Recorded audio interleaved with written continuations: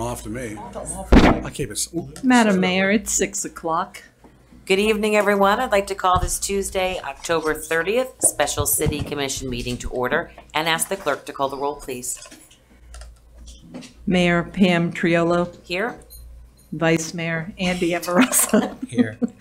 Commissioner Scott Maxwell, Here. Commissioner Omari Hardy, Here. Commissioner Herman Robinson. Thank you. If everyone would please rise for the Pledge of Allegiance, led by Commissioner Maxwell.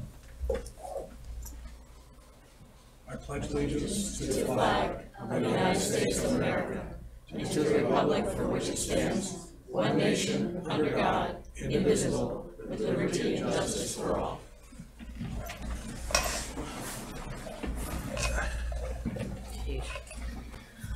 Are there any additions, deletions, or reordering? No, ma'am. Seeing there are none, we shall move on.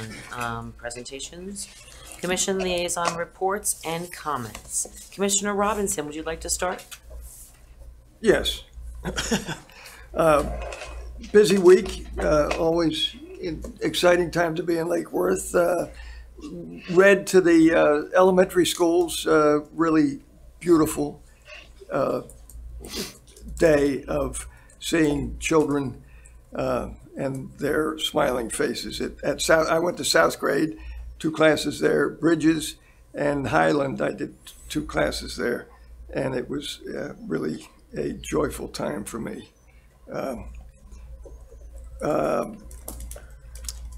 Homecoming, went to homecoming, saw the Trojan Band and the halftime performance. It was a show. The museum, Lake Worth Museum opened today, Saturday.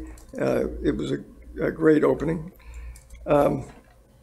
Talent show Saturday night was the mayor's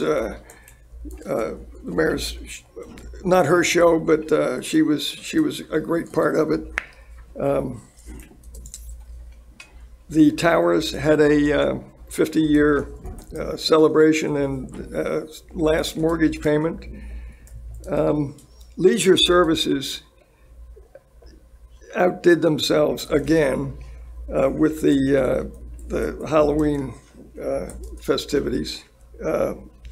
Again, to see all the young people in Lake Worth downtown with their parents having a good time, celebrating being together in Lake Worth was fantastic. I'm glad to see electric cars on the agenda. And I mentioned Leisure Services, but I every day they keep astounding their success. The block party was fabulous, and we're going to have another one. It's probably be better this Friday. But all those good things, the nation suffered again a tragedy in Pittsburgh, and we need to be mindful of how we speak. Words matter. And I am afraid that we'll have more of the same. If we can't legislate what people say, but we can work towards legislation to have a much better, reasonable gun legislation. And, you know, when we say, what can we do? Everybody in America has to understand that you don't need an AR-15 in your home. And if we could make our legislators understand that, you need to ask them to be reasonable with responsible gun ownership. So that's what I'm asking America to do, is don't just say you're going to do your prayers and That's it. We need action on gun control. And I'm sorry I have to say that, but if we, that's all I have to say. Thank you. Let's try to stick with our reporting from the community if we can. That is part of our community. Understood. And That's why that's why you're continuing to go on, and I didn't stop you. Thank you. Commissioner Amoroso?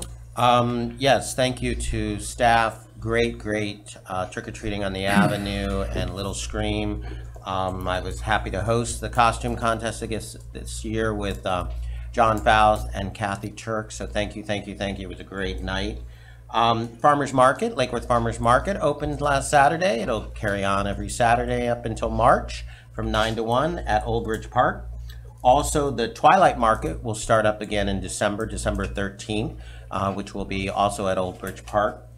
A big happy birthday to Mark Easton from the Lake Worth Herald. Happy birthday, Mark. I attended the Palm Beach County League of Cities, which I sit on the board, also the Sober Home Task Force, the Economic Forum. I'll be speaking at the Mango Grove Neighborhood Association November 5th. I'll also be speaking at the South Palm Park November 12th. Up and coming events, a lot going on. Season's coming. Herman was right. We have our second block party, our Lake Avenue block party coming up on the 7th. We're coming up Friday, and then Veterans Day is November 10th. Big parade. If you remember years ago, this commission had brought back the Veterans Day parade and events. Tree lighting is December 1st. Also followed by a block party. Holiday stroll is Friday, December 14th. The big holiday parade is December 15th, and bonfires on the beach start November 9th. That's all I got. Okay, Commissioner Hardy? Sure. So the first thing I did was I went to the 10th annual Southeast Florida Regional Climate Summit. And basically this was started about 10 years ago. And it was spearheaded by a woman named Kristen Jacobs, who is a state representative in Broward County now. She may have knocked on your doors about 10 years ago because she was running for Congress at that time. The three counties, Palm Beach County, Broward County, Miami-Dade County, they signed a compact basically to take sea level rise seriously, which is the primary symptom of climate change. And just, a little statistic that the Water Management District put together. By 2040, the seas in South Florida will be 2 feet higher than where they are, okay, by 2040. So if you go out to Bryant Park, I want you to stand on the seawall and look down and imagine if the water is 2 feet higher than it is. And I want you to imagine what it might be during a high tide, right? And I want you to imagine what it might be during a storm surge. And that's basically what we're going to be dealing with. And basically there's a lot of talk about resilience, right? So in Monroe County, they're spending billions of dollars raising their roads, raising their municipal facilities. When they build new municipal facilities, even new parks, they basically build it on a berm of dirt that's 2 feet higher than it otherwise would be. In Miami-Dade County, especially in the coastal communities, they're doing a lot. They're really having to spend a lot of money. Miami-Dade just approved a $400 million bond offering called Miami Together. Miami Forever. Miami Beach is about to spend $500 million basically making their community more resilient. And this is really important.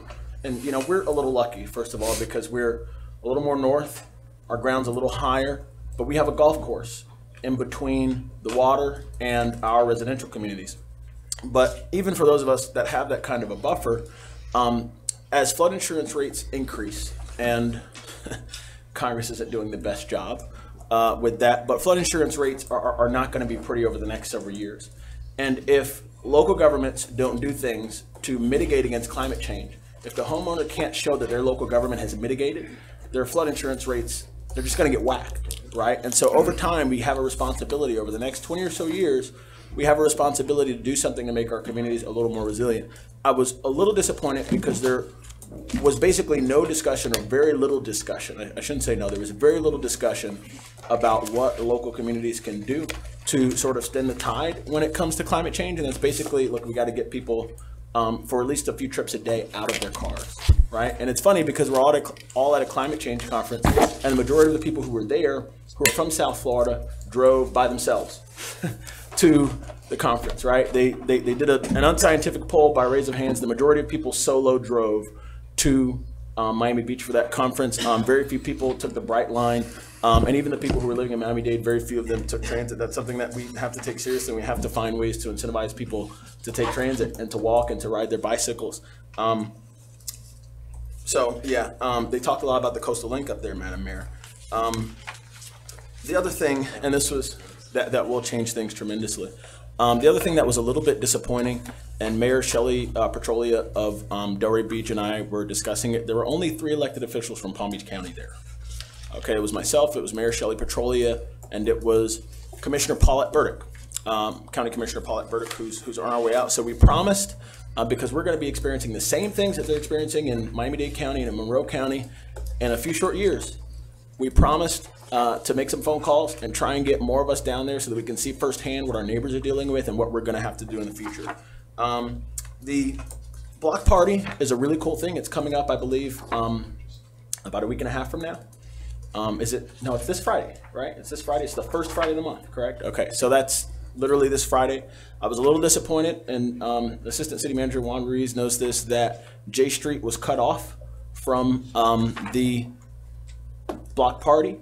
I understand that there are some things that we have to talk about and discuss and figure out how we can get J Street involved, but that is, to me, it's kind of the heart of the downtown as far as the music scene and you know, a lot of the food and music, and I would like to see them included in that in the future.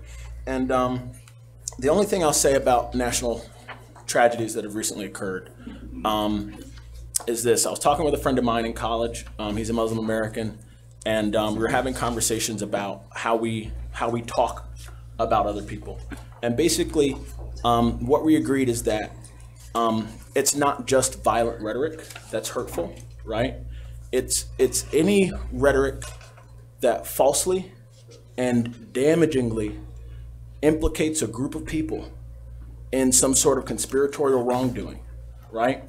And if we allow people around us to talk about groups of people, whether we're talking about Jewish Americans, whether we're talking about Muslim Americans, whether folks in other parts of the world are talking about folks in the West, if we allow any people to talk about a group of people as if they're conspiring against us somehow, and we don't push back against that and take some responsibility for our own issues, we're going to see more tragedies like what we saw this week.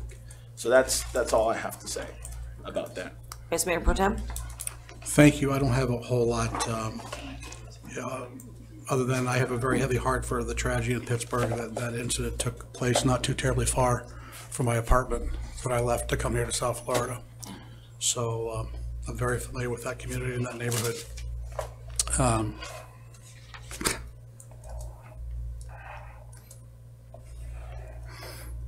very sorry.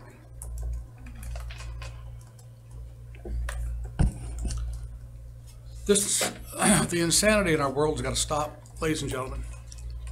And yes, the words are part of it, the rhetoric is part of it,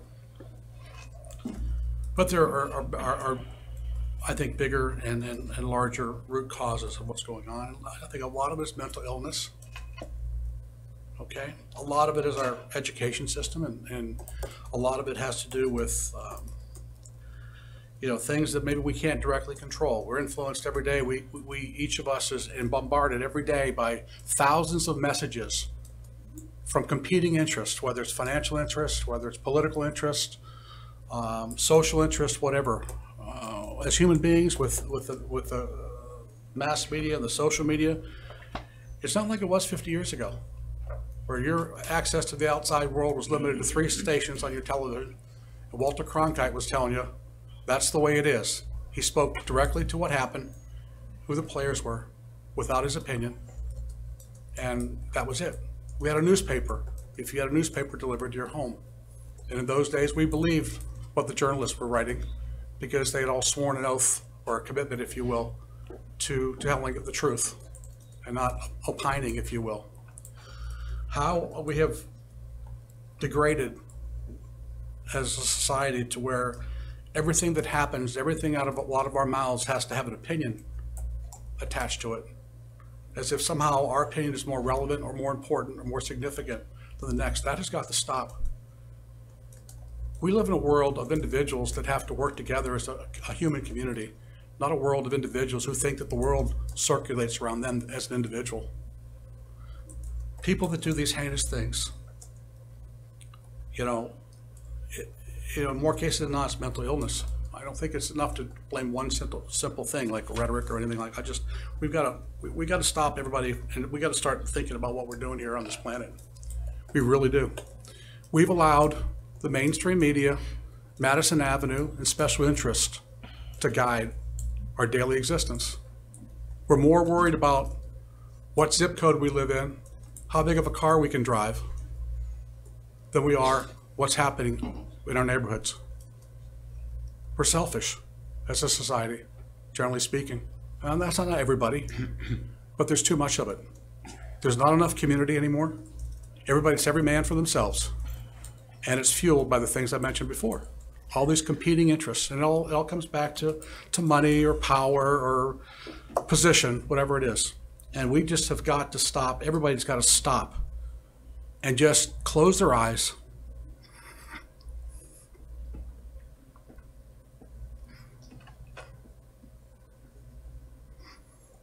I really believe that most of us, if not all of us, are raised with pretty decent values. To treat each other with respect, to follow the golden rule, all those basic things that we're taught as children, and we've let it get away. I'm not going to go on because I'm frankly not prepared to have that deep of a conversation, but it's got to stop, and it begins with each one of us in this room. Okay, everybody in Pittsburgh, everybody in Colorado, everybody in Parkland, everybody everywhere. It starts with us as individuals. And let's stop blaming and pointing to symptoms of the root cause of our problems and start dealing with the root cause of our problems. And I think oftentimes it really kind of lays at our feet. You want to talk about legislation and our politicians? Well, you know what? We're the ones that put those folks in office. Okay, we're responsible for if we like what's going on in Washington or we like what's going on in Tallahassee. We did that. So if we don't like it, we don't think that they're governing the well or whatever, we need to get, we need to make some changes. So let's all take some responsibility for our own individual lives and need to look out for each other a little bit more and be a little bit more sensitive to our needs and care for one another. Enough of the lecture, but on a fun side of this, I'm going to tell you that I did read for the record. I really enjoyed doing that, and I think I read to like 17,409 kids. Then we won. 2 goldfish, a gerbil, and there was something, I don't know what it was. It was all curled up. It looked like a snake. I don't know what it was, but it was a lot. I hate snakes. But no, I really, really enjoyed it. The book this year was kind of cool. And I didn't screw up like I did a couple of years ago, showing up with a dog outfit. The book wasn't about the dog. I made a mistake. So, but anyway, I really enjoyed it. And how did we do, Madam Mayor? Do you happen to know if we? No, they haven't gotten the numbers in yet, Okay. unfortunately. All So. right. Well, that's really all I have right now. And it just, God bless all of us and God bless our country. And let's just, work together a little better. Thanks. Hey, future of when we look at what's going on, you guys have said quite enough. I just want to say that we have an opportunity as the city of Lake Worth that is probably one of the best representations of a true American city today, in today's world, and the diversity that we have and who we are and what we do. We probably have the best opportunity. I always say that our city could make the best examples in this world. In this small little microcosm of 7 square miles, we probably have the ability to show the world what America really is about. And I will tell you that the kids that come up after us old folks, they don't want problems and they don't want rhetoric and they don't want whatever. They want solutions. They want solutions. So it's our job as a community to come together and create those solutions and make good stuff happening, because I'll tell you right now, there's no better place that I've ever known than the city of Lake Worth. All right, read for the record. Yes, it was a great book. I read to 2 schools and we had 7,400, no. It was the little ones. Little Screen was awesome. I hope you got to see the lovely Walking Dead zombie-fied pictures of your fellow commissioners so that you can hold them up and throw darts at them the rest of the year round when you don't like something. We had some great zombie faces. And speaking of zombies, Young Frankenstein at the Playhouse, got a chance to see that with family and friends. Boy, what a terrific show that was. Shout out to them. And speaking of the Playhouse, had an opportunity to be there on Sunday night as I co-emceed the Lake Worth Got Talent competition with Bob Dorinzo of Remax Realty here in the community. And we raised, it looks so far like we hit the goal of raising $10,000 for Children's Miracle Network. So that was very, very cool. Let's see, the museum was incredible. If you guys have never been to the Lake Worth Museum, you have to check it out. The reorganization and the new stuff that they got in there. It's above where you paid, the utility bills in the annex building. Absolutely incredible. Thank you to everyone, and especially all the volunteers that put in so many hours getting that place up to par and beyond. There's new exhibits, and it's just phenomenal. The tower is celebrating their 50th. Yes, burn that mortgage down. Who would have ever thought? How would it happen today that HUD would give you $2.4 million to buy a city block and build a building like that? They're not doing it today. Right, yeah. But they get to burn that mortgage in there, and they have celebrated, and they were just absolutely wonderful. Thank you to everyone who welcomed us. MPO at this last meeting was was a lot of paperwork stuff. They're relocating. The MPO has established itself as the TPA now, so I won't be using MPO, I'll be saying TPA. And the Transportation Planning Association? Agency, thank you. Transportation Planning Agency is relocating and becoming its own individual group. Before it was kind of a co-supported, funded, sponsored with the county, and now it will stand alone, an individual, and be an independent distributor of all the transportation funds. So there's a lot of controversy over the years on whether it should be, what it shouldn't be, or whatever. Other counties have done that already. Broward County, Dade County, they've already established that. So there were a lot of paperwork to do with their moving their buildings, their establishments and whatnot. So it was a lot happening. There is no traditional November meeting, so we'll be back in the saddle for December. And then we usually have an event where we encourage everybody to try out every form of transportation known to mankind that we have available other than a car in January. So I'll let you know what that is, and maybe you can join me. Okay. Thursday education. Pardon me? Thursday education. Thursday is Thursday we have a workshop with members of the Palm Beach County School Board, our members and our representatives here, and we'll be discussing some of the things that are happening locally, what's going on in our schools, it's be here at City Hall at 4:30. At 4:30 though. But it's in the next room over. Oh, it's gonna be in the conference room? It is. Okay. Mayor's always the last to know. In the conference room next door. So if you're more than welcome to come again, it's going to be at 4:30. 4:30 on Thursday. All right, and we'll have members of the Palm Beach County School Board there. And again, we'll be talking about what's going on in our neighborhoods, our schools, needs, necessities, ideas, and politically and everything else, and then some. So I hope you'll join us. All right, public participation of non-agenda items and consent agenda items. We've got, let me see, public comment. Public comment on top. Is this public comment? Anna, is this public comment? Okay. But there was a little girl who had put her card in first. Oh, yeah? She can go first, that's okay. You want to go 9A. Krista? All right, sorry, they just piled them up on my thing and I just picked it up. I'm just going to hold it. My name's Krista. I'm a sophomore at Dreyfus School of the Arts, and I've recently started a project to introduce 3 water bottle refill stations and reusable water bottles to all the students and staff at Highland Elementary, which is the Title I ethnically diverse school here in Lake Worth.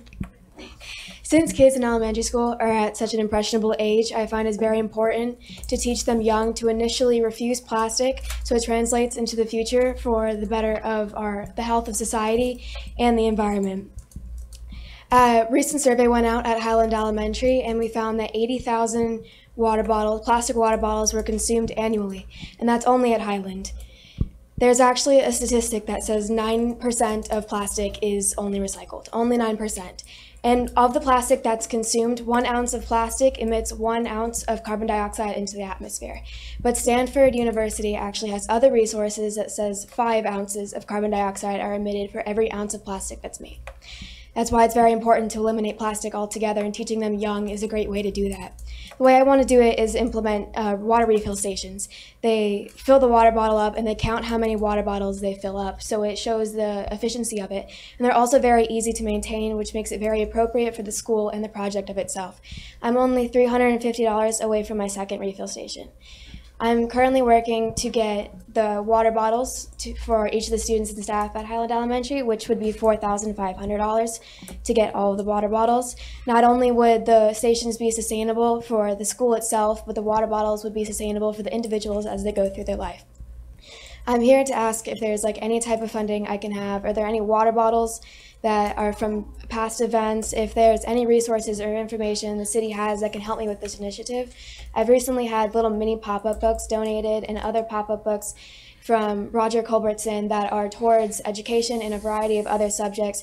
If you know anybody who would like to buy them and have them, or buy them and give them to different schools to increase literacy, I'd love any information that you have for me. You have me, sweetheart. I'm interested. Thank you. Thank you very much. Thank you. Schedule an appointment with me. Yeah, get your Can I ask if we can refill these bottles? The water refill stations would be refillable to any kind of bottle. Any kind of bottles, all Okay, right. thank you, Krista. Really appreciate it. Anna, you're up next. Yes, you just missed. You know, it's amazing. I just hoarded 30 gallons of plastic water bottles, but they made me throw them in the dumpster. And I ordered. It's amazing. It's a whole recycle story. I just ordered recycling bins. They didn't come in time. They actually got thrown out in the dumpster, and I was hoarding all of them for what you're doing. So the next, I still hoard them up, and I have a recycling bin now. All right, But Anna. there were 30. Oh, we got it. Okay. Sorry, you're on the clock. Sure. Yeah. Okay. Yes, she is. I'm interested in learning more, just in context, with, I'm not really into what happened at the border, but, mum's the word, because anything that you say seems to, it's almost it's not really mental illness. It's kind of like mean on an evil political level, a lot like, my water bottles or whatever. But anyway, I'm interested more in mural stuff, and yes, also, like, another thing that is not mental illness is that I don't believe in the creation of arms.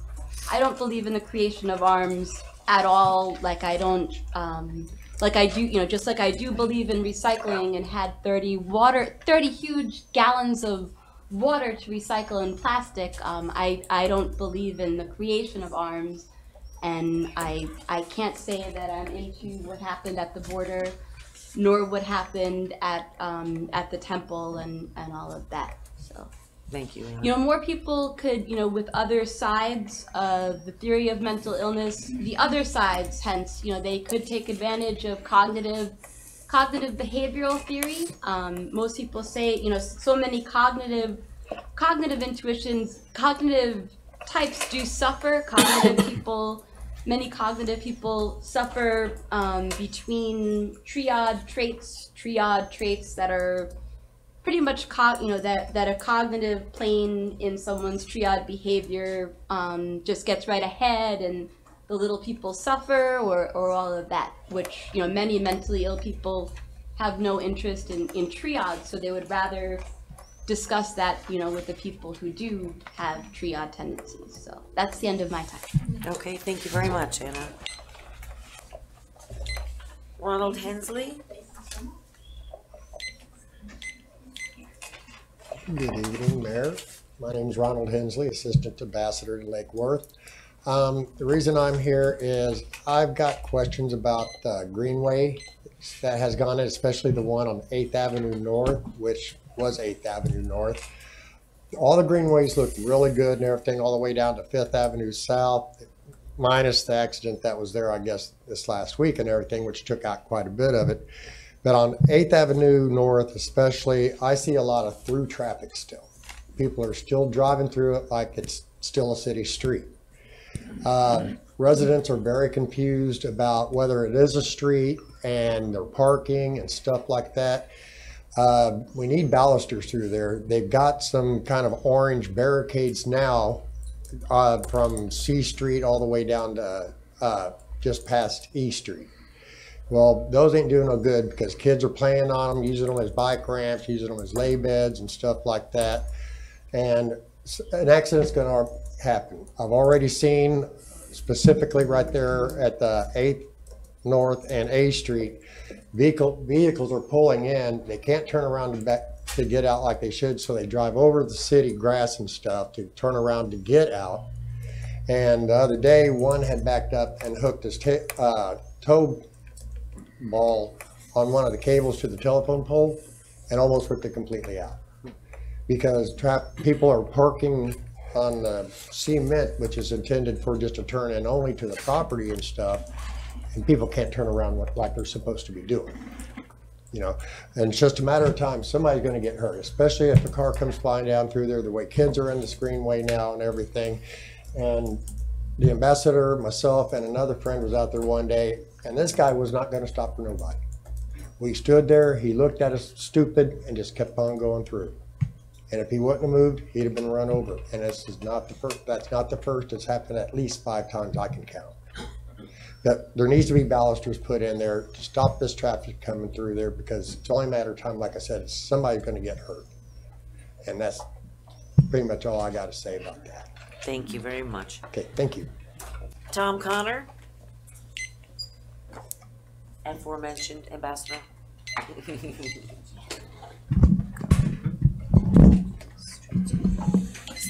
Ambassador Tom Connor, 728 North A Street. What we're having problems with in the Greenway also, on the major thoroughfares, we're finding a lot of the children now are using it for the school purposes to go back and forth. So now we're getting more children. On the major thoroughfare, like D Street has a light, so a lot of people are going down D Street, and what they're doing is they're flying down D Street because there's a yield sign on the Greenway. So there's not like a stop sign that they would stop if a little kid or adult would be in the Greenway walking across the little crosswalk there. And I know there's a few people almost got hit there. And I think what we need to do is, not the whole Greenway needs to be stop sign like B or whatever, but the main thoroughfares, like you have D Street's a good example. Those busiest streets needs to be observed because someone is going to get hit and it's going to be a child. They're starting to use it now like 6:30 in the morning to walk to school. I'd rather see them use the Greenway to walk to school than walk our streets, because actually it is more safer. And that's all I got to say. And thank you, commissions and everybody, for doing a great job. Thank you. Nancy Starr? Is that for this item or for another item? Another item. It is, okay. What item? Number 16. Is it? Oh, okay, gotcha. So 9A. 9A. Okay. Carla Robinson? Is that for this item? Okay. Welcome. Hello. Hello. I just wanted to say on the M Street. I'm sorry, could you just state your name and address for the Oh, record? Carla Robinson, 120 North M Street. Thank you. So at Lucerne and M Street, there's a PNC Bank there, and what was South Shores. It's torn up bad. Like, I have pictures if you can see them. But when I asked about it, they said second week in November. But then I saw the contractor. He's like, no, not till Christmas. Madam Mayor, excuse me, may I take privilege? I called on that too, and as far as I know, it'll be paved on Monday. Juan, would you please see to, yeah, because we don't want to break protocol here with individual members addressing members, please. If you wouldn't mind, get with the assistant city manager right after you're done. Okay. He'll be able to give you the information. Well, Thank you. I just need it fixed because it's ruining our wheelchair van. Okay. Understand. Thank you. Did you have anything else that you want? You still have some time. I'm good. Okay, thank you very much. Okay, thank you, everyone, very much. I appreciate it. Juan, do you have any more comment cards? That's it, Madam Mayor. Okay, thank you. All right, I'll entertain a motion for the consent agenda. I'm So- sorry, No. excuse me, I forgot the minutes. Approval of the minutes. No, there's no minutes. So it's consent agenda. What I were you gonna- apologize. Why were you stopping me then? Because I've been waiting for quasi judicial. I apologize. I didn't want you to take a motion on Making that. me all nervous. I now. shouldn't. I'm sorry. Just give me the stink eye over there. So sorry. I'll entertain a motion on the consent agenda, please. So moved. Moved by, let's see, the Vice Mayor, seconded by Commissioner Hardy. All those in favor state so by saying aye. Aye. All those opposed, motion carries unanimously. Now we're moving on to the public hearing. We're good. At this time, the title of the ordinance should be read into the record, if you wouldn't mind, City Attorney. Thank you, Madam Mayor. Ordinance number 2018-17, an ordinance of the City Commission of the City of Lake Worth, Florida, approving the creation of a mixed-use urban plan development district located at 1601 North Dixie Highway, consisting of approximately 5.48 acres, as more particularly described in Exhibit A, that is located within the mixed-use Dixie Highway zoning district with a future land use designation of mixed-use east that includes the specific development standards as further described in Exhibit B, approving the application to participate in the Sustainable Bonus Incentive Program, approving a major site plan for the construction of a mixed-use development consisting of 230 residential units and 9,700 square feet of commercial space, providing of severability, conflicts, and an effective date. Just a reminder to everyone that I have to follow this. It's quasi-judicial, so I have to follow according to this script, so please do not ask me to speak outside of this area or ask any questions, as I have to follow it in this format for legal reasons. Thank you. Do the commissioners have any ex parte communications to disclose at this time? Commissioner Robinson? Yes, I've got a call from Attorney Michael Weiner, just notifying me that of what was coming up on the agenda. I have had meetings with both the developers and Michael Weiner on this project. I've had meetings with the developer about this project. Vice Mayor? No, I'm afraid I've been left out of the loop. I've had no conversations. Okay, I received a phone call in reference to this item coming up on the agenda about the item. Okay, mayor's seats. All those giving testimony, please stand, raise your right hand, face the city attorney, and be sworn in. Is there anybody? Okay, there you go. Do you City swear- attorney? Thank you, Madam Mayor. Do you swear or affirm that the testimony you're about to provide at this hearing now in session is the truth, the whole truth, and nothing but the truth? Okay. When you come up to speak, please state your name and address and who you represent. Okay, and then staff, at this time, William or any other city employee, do you have a presentation to give? Mark, you're going to give one? Okay. Then, okay.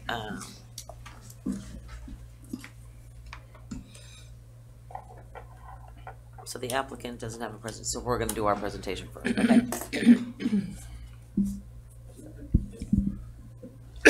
Ready?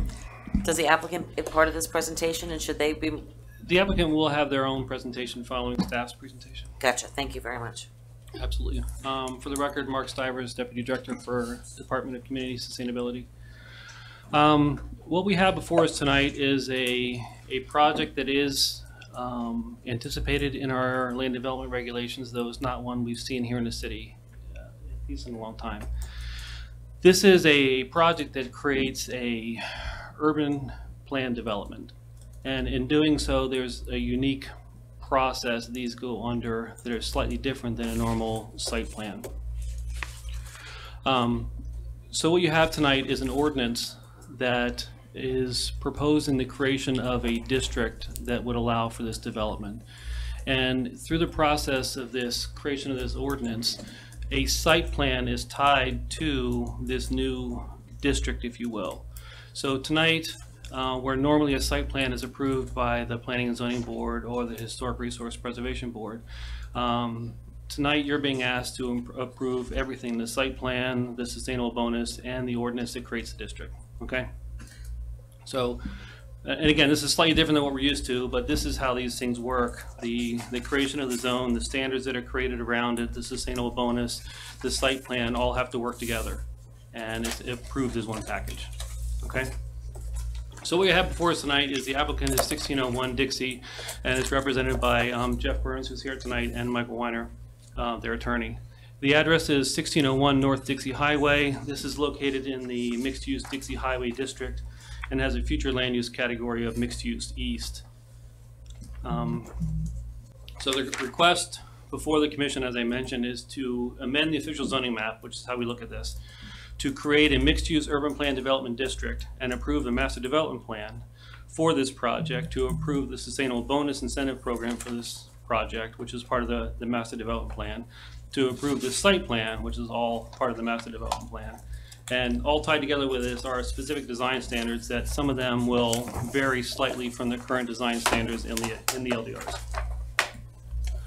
So first of all, let's talk about where we are. The site is located on Dixie Highway, if I can get this, there it is. So this is Dixie Highway going north. This is on the west side of Dixie Highway. And the site is a little over 5.4 acres. This is how it looks currently along the frontage of the site along Dixie Highway. And this is a rendering of the proposed development that's going in. So this will be the view from Dixie Highway. As I mentioned before, tied to this approval is the site plan. This is a copy of the site plan with the first floor elevations being shown. They'll go into it in more detail, but this is 17th here. There's an access point here, an access point on 16th. Traffic will come in this way. This is parking for the commercial area and or guests, and then there is a gate here and a gate here, and these gates will control access back into the parking that is dedicated for the residents of this development. The other one I did bring, and in your packet you should have had a full set of the plans. I wanted to highlight also the landscaping plan. This is a topic we've been discussing quite significantly here in the future, or in the future, also in the future, but that we've been discussing here. And what we have worked with the developer to do is to improve the landscaping along Dixie Highway. One of the issues that has been discussed here is the importance of providing an improved pedestrian experience. So we've worked with the developer to provide not only palm trees as an accent, but providing a significant number of shade trees along there, so that when fully developed and in growth, the frontage will have a nice presentation along the sidewalk. Secondly is you'll have, if you remember from the elevation picture, there's the commercial part of this, which is about 9,700 square feet of commercial space, faces onto Dixie Highway. So you'll have a more activated front along Dixie Highway with the residential areas in the back. Staff did go through and evaluated thoroughly the entire project, looking at it, the surrounding properties, looking at the impact to the area, looking at the neighborhood. As required by the code, we have to compare this to our comprehensive plan. We have to compare it to our land development regulations, and without going into all details, unless you have any specific questions, we found this project generally in compliant with those ordinances and policies. There are a set of recommended conditions to attach to this that staff is recommending be adopted as part of the ordinance and site plan for this project. Second to this, as I mentioned, is a table that shows the development standards, and you guys should all have a copy of that in your backup material. With the creation of this district, the applicant has the ability to propose standards other than what we have in the current ordinance. And those proposed standards are then evaluated by staff to make sure that it still meets the intent of the district. We have been working with the applicant for a long time, and staff feels comfortable that the development standards that are being proposed, which includes added height, a change in the impermeable surface area, an increase in density, that's also tied to the sustainable bonus program, and a change in the total parking requirements, have all been acceptable in terms of meeting the general criteria or the general standards of this district. Then Exhibit C, as I mentioned before, you should all have a list of the recommended conditions that staff has put together from the different departments to condition the approval so that we can move forward with this should you move to approve it. That is staff's This project did go before the Planning and Zoning Board. The Planning and Zoning Board reviewed this and recommended unanimously to move this forward to you for approval. Thank you very much. The With- applicant, I'm sorry. Yeah, with that, the staff's done with the presentation, and yeah, turn it back over to you, Mayor, for the applicant's presentation, Joe. Okay. The applicant may now make a presentation and ask staff questions. Thank you, Mayor and Commissioners. My name is Michael Weiner with a business address of 6111 Broken Sound Parkway in Boca Raton, Florida. Pleasure to be here tonight.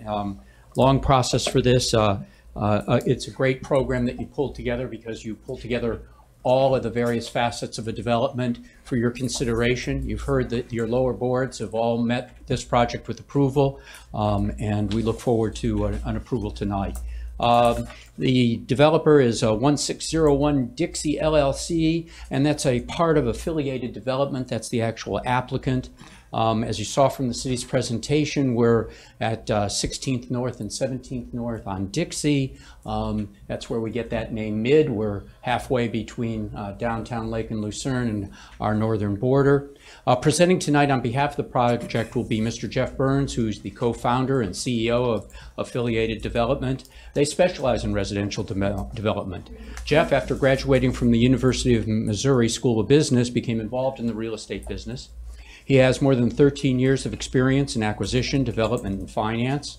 He has a proven track record, developed over 2 million square feet with a combined total cost of roughly $500 million. That included about 1,200 residential apartment units. All of these projects have had their financing innovations, such as private-public partnerships. That's what he specializes in.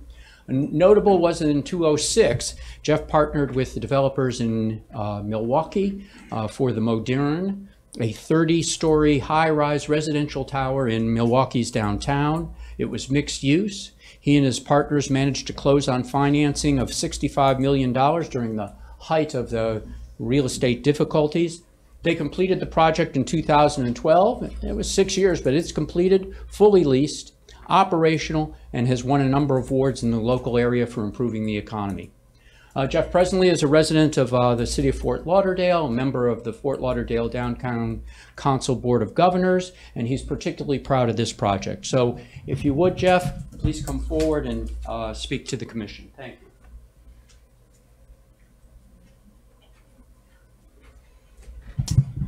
My name is Jeff Burns, the CEO of Affiliated Development, and Madam Mayor, Board of Commission, thank you for having us here today. We're excited to kind of walk you through the development and tell you a little bit about the project. I will point out we have been working with city staff for nearly a year on this, and they've been extremely helpful in helping us get the project that we're about to present to you. So, I guess we can go to the... Do you have the clicker up there on that phone? It's here. Oh, okay.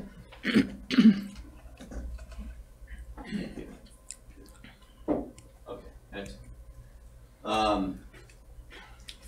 So, all right, so we got the site plan. So, thought we'd start with the site plan, just talk a little bit about the project as a whole and how we laid it out. As you can see, the buildings are lining 16th and 17th. One of the reasons we did that was because we didn't want there to be a view of parking. We wanted there to be a walkability on either street to create a residential feel. There's going to be ground level units on 16th and 17th. Along Dixie Highway, we felt that it was very important to incorporate a commercial component. We're doing a live work component there where you will have your live residences on the west side and then your work on the east side. In all of our developments, it's extremely important for us to incorporate a strong commercial component, especially when we're going to have 230 units. A lot of people live in there. We need them to be able to have a place that they can walk to. We see the commercial space in all of our developments as an amenity to the tenants. So we wanted to make sure that it was affordable. We want to give people the opportunity to start up a business. We want to make sure that these businesses don't compete with one another. So we make sure if we have a gym that we're not doing another gym right next door to them. some of the feedback we've gotten, we've done a lot of research on this live work space, and some of the feedback we've gotten is really interesting because we initially thought this would be business owners that would then want to, live right next to where they work. But what we found out is that a lot of folks that are interested in this type of space might offer this as a concession to their manager of whether it's a restaurant or something like that. They can have that person on site and offer that as part of their compensation package, which I thought was kind of interesting. Again, it's important for us to have a mix of daytime and nighttime uses for that space. So we're going to be very picky about who we have for that space because it's going to control our front door to the development. As you enter, you can enter in through 16th or 17th. We wanted to provide 2 access points so there wasn't a tremendous amount of traffic heading in either one. As you enter, we have the parking for the live work commercial space, also visitors of the tenants. So what we wanted to do is we wanted to put our clubhouse out front so that folks that are coming to visit our residents, number one, they have to go in and check in. They have to be called up and buzzed through. So security is a very important thing for us here, and to give people a sense that there's going to be a warm body greeting them as they walk in and come to visit one of the residents. I'll go through the clubhouse in a little bit more detail later on. Again, we wanted to not bury the parking, but essentially put it on the inside of the development so that it wasn't visible from the outside streets as you're driving by. The other challenge that we had with that is that you have about half the units that are then facing a lot of pavement. So what we wanted to make sure that we did was incorporate all of our amenities and green space in the middle of our development so that as people sit on their balconies and look out, they have a visually pleasing view. They see the activity. We wanted to make sure that we put our amenities within the middle part of the development so that it caused for people to be more interactive with one another. Dog parks, as we have further to the west there, 65% of residents have dogs. That becomes a social aspect for people. The first thing they do in the morning when you have a pet, you put a leash on it, grab your coffee, and you go take him on a walk and let him do his business. So we wanted to create that to be a very social, interactive experience. We also have a game lawn. It's meant for dual purpose. So we left the middle of it open and line the outside of it or the perimeter with trees to provide a different type of feel. So if you're in the middle, you're throwing a baseball or a frisbee or something like that. Around the perimeter, we're going to have hammocks that line the trees so that people can go out there with a book and relax. The resort style pool, another big amenity that we feel is important. People expect these days in this type of a development. And then again, I'm going to go through the clubhouse in a little bit more detail later on. One other thing I'd like to point out is that we do have the trash rooms along the perimeter. So one thing we wanted to prevent was the trucks from having to enter and come through a bunch of parking and weave in and out of pedestrians and all that. So what we're doing is we're having them on either side so that it's a very easy way for them to come in, unload, and be on their way. And those are along the perimeter. Okay, this just shows you a little bit more of a detailed landscape version of what we just talked about. As they pointed out earlier, we did want to make sure we have plenty of shade along there, and we also widened the sidewalk quite a bit. We want that to be a pedestrian experience. So our tenants of the live workspace, we're encouraging them to put cafe tables and everything out there, and we want that to be a gathering place for people. Another important thing to point out is that on either corner, we're going to have our signage, the mid residences, so that it's very visible from either direction if you're heading north or south on Dixie.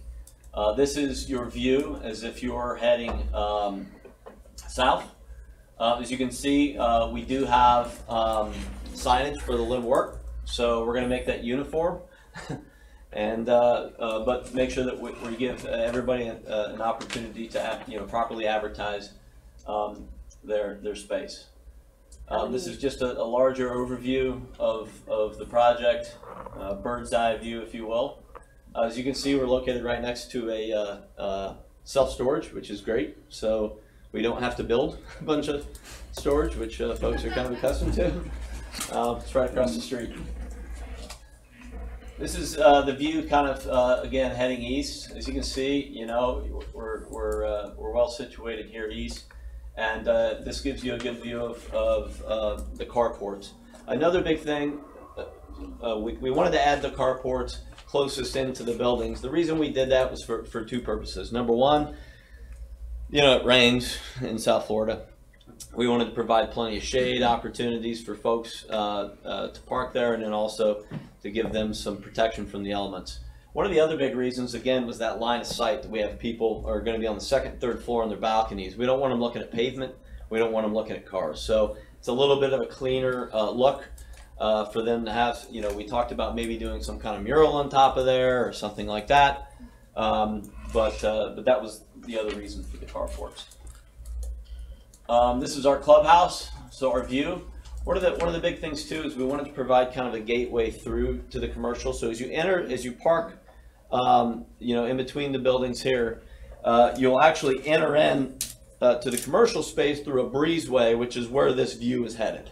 So a picture, you're looking west now, but if you were going east, you would go through a breezeway, which would lead you to the commercial space on either side.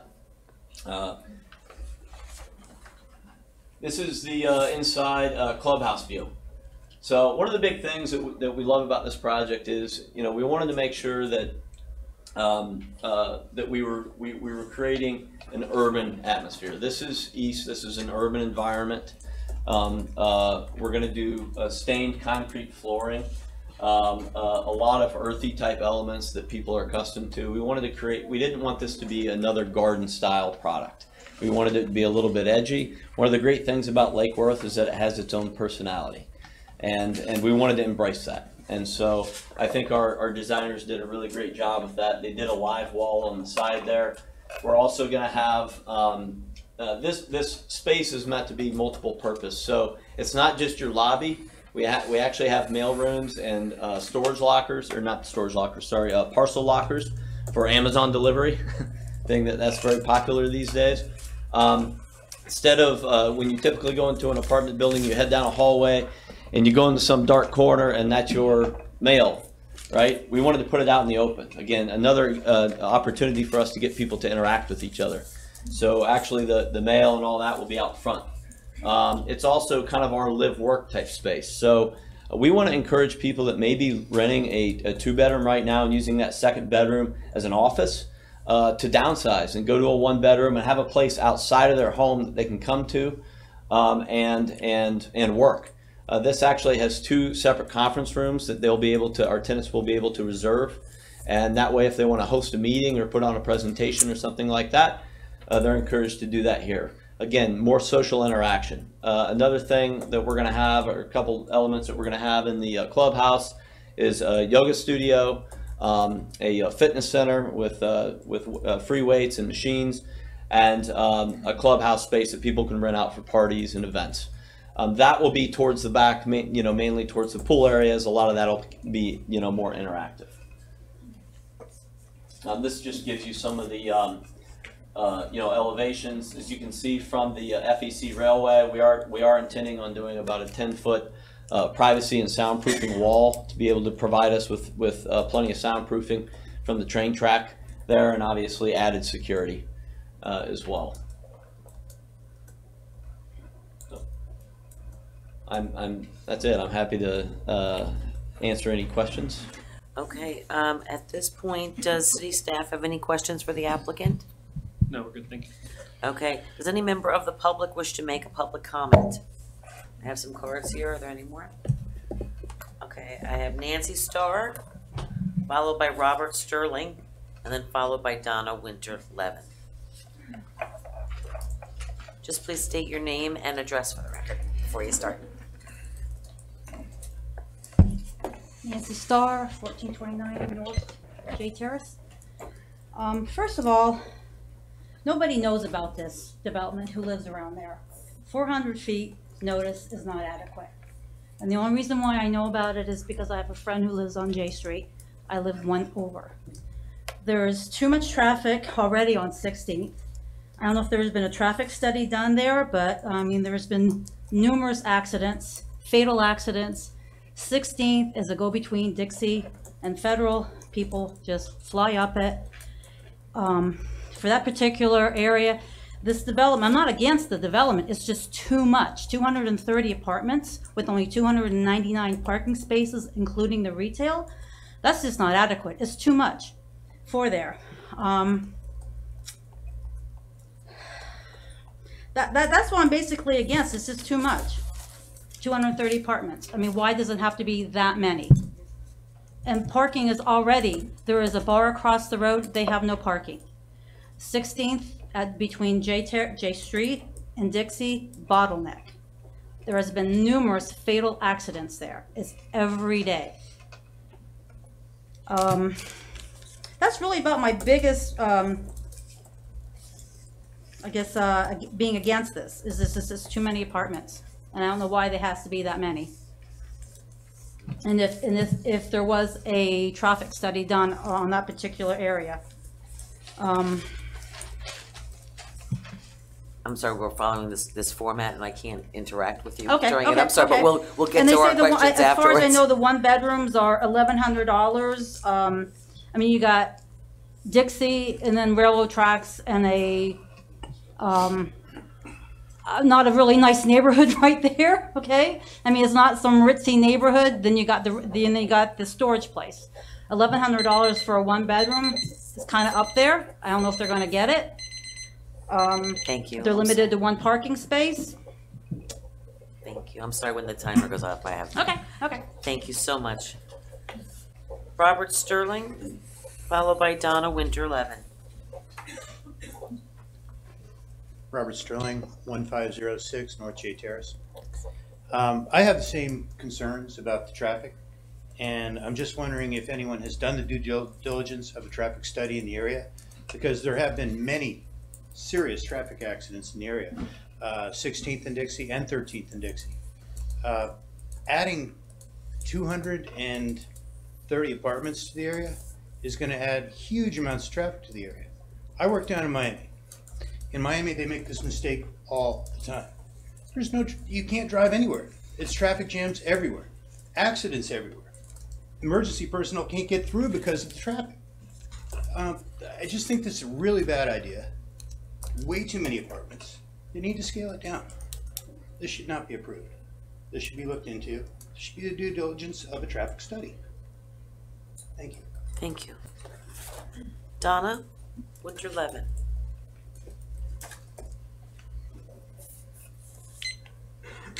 My name is Donna Winter-Levin. I live at 1609 J Terrace, and I have a problem with the building. I have a problem because it's going to bring a lot of people, the traffic. Nancy had said actually everything that needed to be said. A lot of accidents right there where we live, on the corner by the bar. I think Lake Worth doesn't need more apartments. I think they need to focus on apartments that need to be fixed up. There's a lot of houses that are run down still. I feel Lake Worth needs a movie theater, another shopping center, meaning a Target, something, an Aldi, not a Publix, to go all the way towards town if you don't go that way, or all the way to West Palm to go to Winn-Dixie. I feel they need a store or a movie theater or something like that. I feel they don't need any apartments. We don't need that traffic over there. I live in Lake Worth 10 years, and it's getting worse and worse instead of better and better. Things are getting fixed up, other things are falling apart. While other things are falling apart, other things are getting fixed up. So I think there's other things that's more important than bringing people into Lake Worth. Okay, thank you very much. Appreciate it. Okay, does any of the commissioners have questions for staff or the applicant? I see Commissioner Hardy, you have your light on. Yes, I do. So I'll start with trees for the applicant. So I'm seeing two different things. On one of the renderings, and it was the overhead rendering, I saw sidewalk between the trees and the street. And it was one of the first slides in the presentation. And on another, I saw no space between the shade trees and the street, which is my preference, which is a completely protected experience. Yeah, so right there, you see on the Dixie Highway, on the building's front side, you see a little sidewalk space between the trees and Dixie Highway. Yes. And in another part of the rendering, if you go forward a little bit, go forward a few more slides, there, and even go forward a few more there.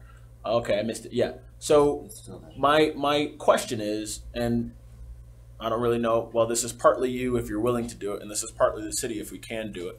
I would like to provide a completely protected experience for the pedestrian, right? So ideally what you would have is curb, street tree, and then a sidewalk where the pedestrian can walk in between the tree and the building. Is it possible that we can move the street trees closer to the street and eliminate entirely the area of the sidewalk that's in between the street trees and the street? So Commissioner, I'd like to make one point. So this rendering was done a long time ago. The landscape plans have advanced further than our rendering. So when we actually look at the landscape plan, the one you pointed out right there is more accurate to what we currently have today. So we wanted to make sure we added a lot more shade trees in there. The rendering has other kinds of trees that we're obviously not going to be using. Can I ask staff's position on, first of all, the feasibility and whether or not it would actually be a good thing to provide a completely protected experience for the pedestrian to move the trees closer to the street so that the only walking space is, where you have a tree in between you and traffic? That is something that we can definitely look at. Currently, what you see right now, there are two sidewalks, one immediately adjacent to the street and then one internal. So you're asking us to we're asking the applicant to remove the sidewalk that's out along the street right away and move the pedestrian experience internal to the site itself. Correct. Okay. I would want to. I mean, it's just a thought. I mean, right now we basically have two different sidewalks, and it would be nice to have one really wide sidewalk that is completely protected from oncoming traffic by the trees. And I don't know if that's feasible or possible. I understand in some cities that's the experience, and in some cities that's not the experience. I'd rather have we'd have a bike lane on that roadway. It would be nice. Now that's something for the roadway, but it would be very nice to have a bike lane, even a protected bike lane. Before I commit to anything here, I'll say we will talk with the other departments and talk with the applicant and see if that's feasible. We can bring a comment back to you at the next meeting. But this is a state road, so DOT would be involved as well. Okay. I would just say, in relationship to that, knowing that we're looking at the county doing an update of Dixie Highway corridor, I would say that the more square footage we can leave in the plans to create protected bike lanes or better passenger or walkway systems or whatever they might be, it's better for us to leave more space for a transformation of Dixie Highway in the future. You know what I mean? That is a consideration. I guess my question. Keep that in mind. I'm sorry. Sure. I guess my second question would be, how wide is the sidewalk area between the trees and your building? I think it varies. So obviously we have areas that lead to the commercial space that obviously have a lot more. I'm not 100% certain on this, but I want to say roughly 15. I think it's about 15 feet. Okay. It varies, and there are some space to be dedicated to outdoor dining space. Sure. But there will be a clear pedestrian path through there as well. So there'll be at least 6, 8 feet, 7 feet for probably, the pedestrian. Okay, about 7 feet. All right, that's certainly adequate. My second question is, along 16th Avenue and 17th Avenue, does the ratio of shade trees that you have in the front, like shades to palms, does that hold for 16th and 17th? I think we ended up putting more along Dixie than we did because we felt like that was going to be more travel. As you know, Commissioner, 16th is a dead-end street, and on the other side of us we have a self-storage, which doesn't get a lot of pedestrian foot traffic. One of the other things we wanted to make sure we did was provide ample parking. That was one of the things we were squeezed on quite a bit, so we wanted to give ourselves as much street side parking as we could along there. Cool. Thank you. And for the amenity island, are we talking about actual sod, or are we talking about turf or artificial turf? Turf. Like artificial turf? Well, yeah, we're looking at the you know, the good stuff that you can't you know, that it's hard to tell the difference, but we prefer the turf. One of the downsides to the turf is that you know, it gets a little hot. Yeah. So, which is why we wanted to make sure we had plenty of trees around there to provide ample, you know, shade to be out there. Obviously, one of the benefits to the turf is just from a maintenance perspective, Sure. and obviously we're using less resources Sure. as well. Okay. And your front setback is 20 feet? I just want to be clear about that. I believe so. Is it 20? Yeah. Okay. Can you talk about the size of each commercial space? So those commercial space, the commercial space is going to vary from anywhere from about just over 500 square feet all the way up to like 1,200 square feet. Okay, so these are relatively small commercial spaces. They're smaller commercial space. So again, we want a good, you know, mix of folks, you know, whether it's an art gallery, a juice shop, a fitness studio, cafe. You know, if somebody comes in and they say, hey, you know, we want this space and the space next to them, you know, that's something we would consider as well. We would just have to make sure that the door accessing the lift, you know, part of that was going to be adequate or was going to be secure. Sure. I'll definitely commend you on that. I think there are lots of mixed-use projects all around South Florida and probably all around the country where you have lots of vacant storefront space, not necessarily because there isn't a demand for Right. the commercial space, but because the demand can absorb it in the large chunks that developers like to provide it. Sure. So I will commend you for having smaller spaces that mom and pop businesses and small businesses can occupy at rents that would probably be quite affordable. Right. My last question to you is, to your knowledge, and I understand that you've probably done lots of market studies before coming into this. You've probably spent a considerable sum of money acquiring the property, and you're probably, should you be approved, would have to spend a considerable sum of money developing the property. To your knowledge, how many luxury apartment units are there in Lake Worth? So east of 95, I believe there's one. West of 95, you know, probably there's probably 2 to 3 maybe. Mm-hmm. So there's not, it would appear, many products like this in our city. Is that your opinion? Correct. Yeah, we got a demand study, which, you know, usually, especially right now in South Florida, you drive around, there's cranes everywhere, and our financing partners like to really focus on these demand studies. And they were jumping up and down when they got the demand study because there's ample demand for this type of product, you know, within this market. So. Okay, so there's ample demand, not a lot of supply. Correct. Okay. Yeah. And could you just talk about the rents for each type of unit? Sure. So our one bedrooms are going to be, you know, be about $1,100 a month. Our two bedrooms are going to be closer to, you know, $1,400 a month.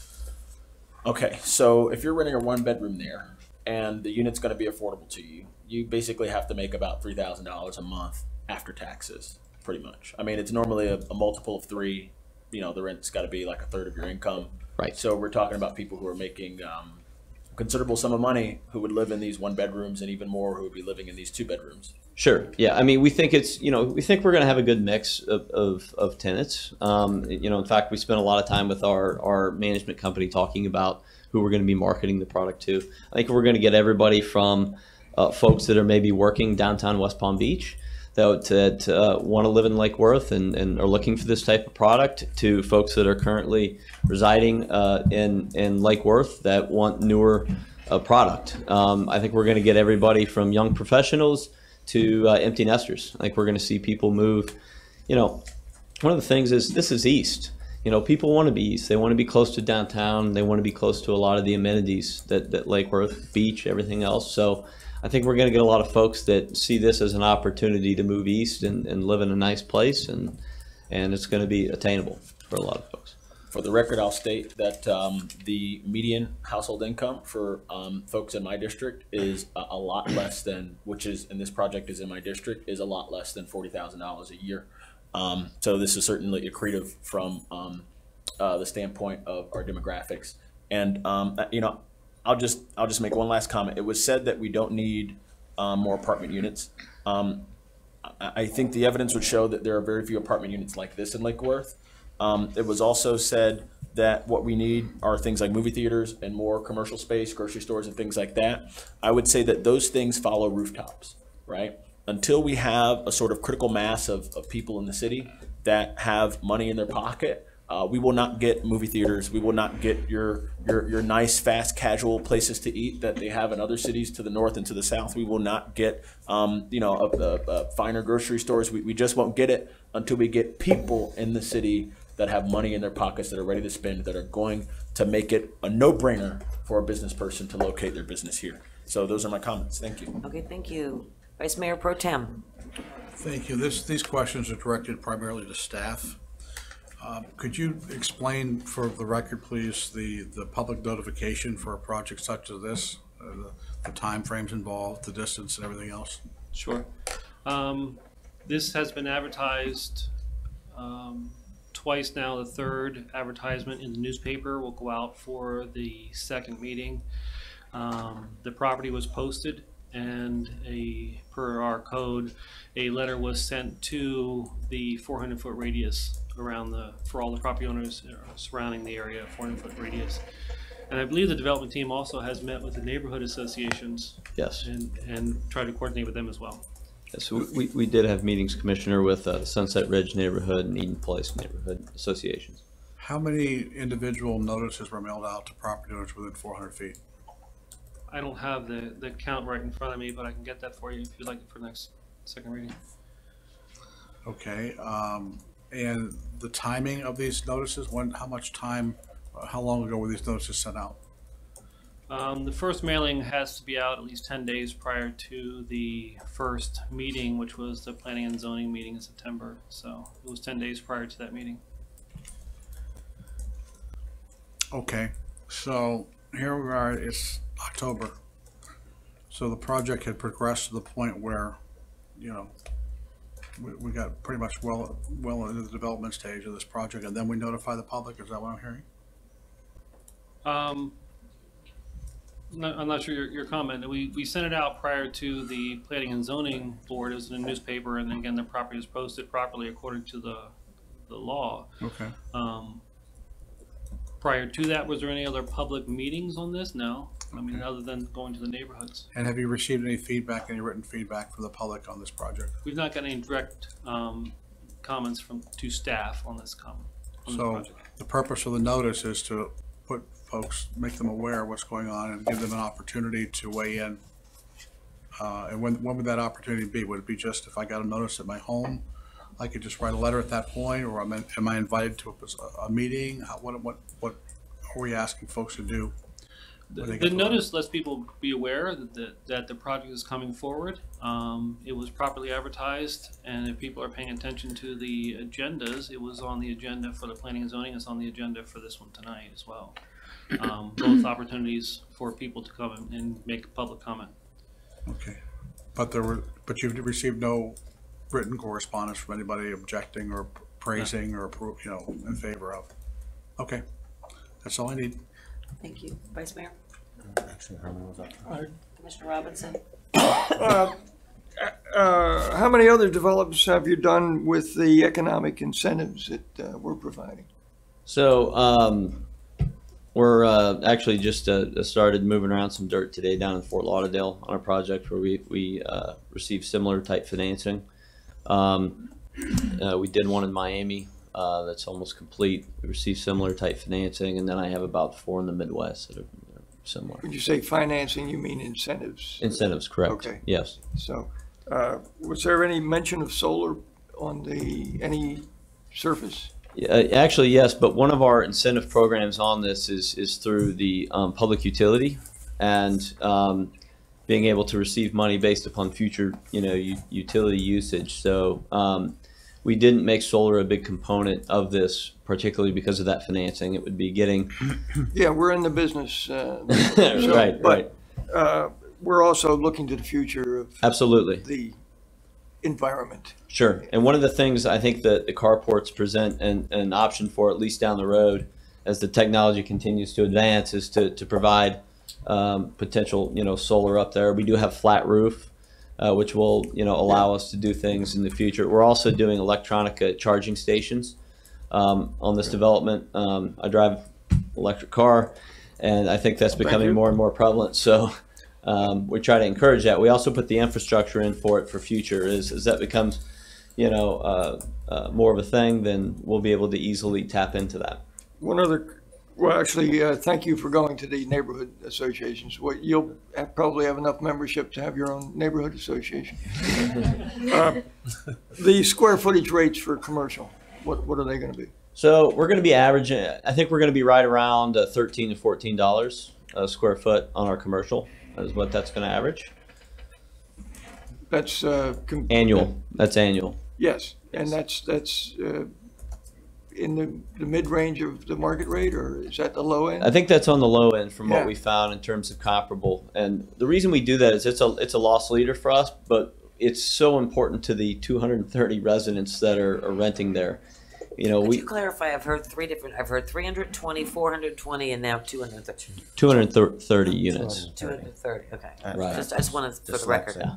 Yeah. So, we want to make sure, to give you an example, we did a project in an area that there wasn't currently a lot of development going on. We had a bank, it was about 7,500 square feet of commercial space. We had a bank come to us and say they wanted to rent for $30 a square.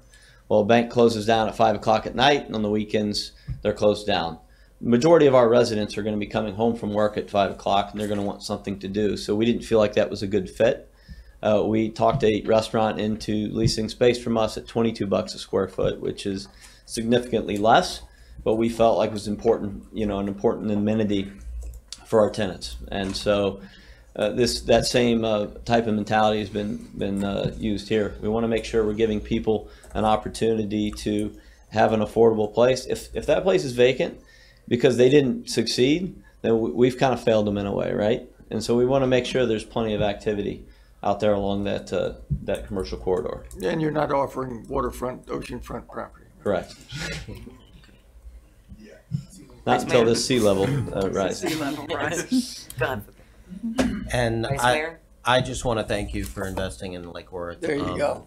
I met with you a while back, and it's nice to see some of the recommendations. One was smaller retail space at something that was more affordable, walkable, sustainable. So thank you. I mean, it's everything that, we talked about and everything that I think Lake Worth needs. And we've talked about Lake Worth not needing more rental. Lake Worth needs affordable, sustainable housing that's not substandard housing. Yeah. So the way I look at it, by bringing in something like this, it will force other landlords to step up or get out, right, because you're giving them a better product and somewhere nicer to live.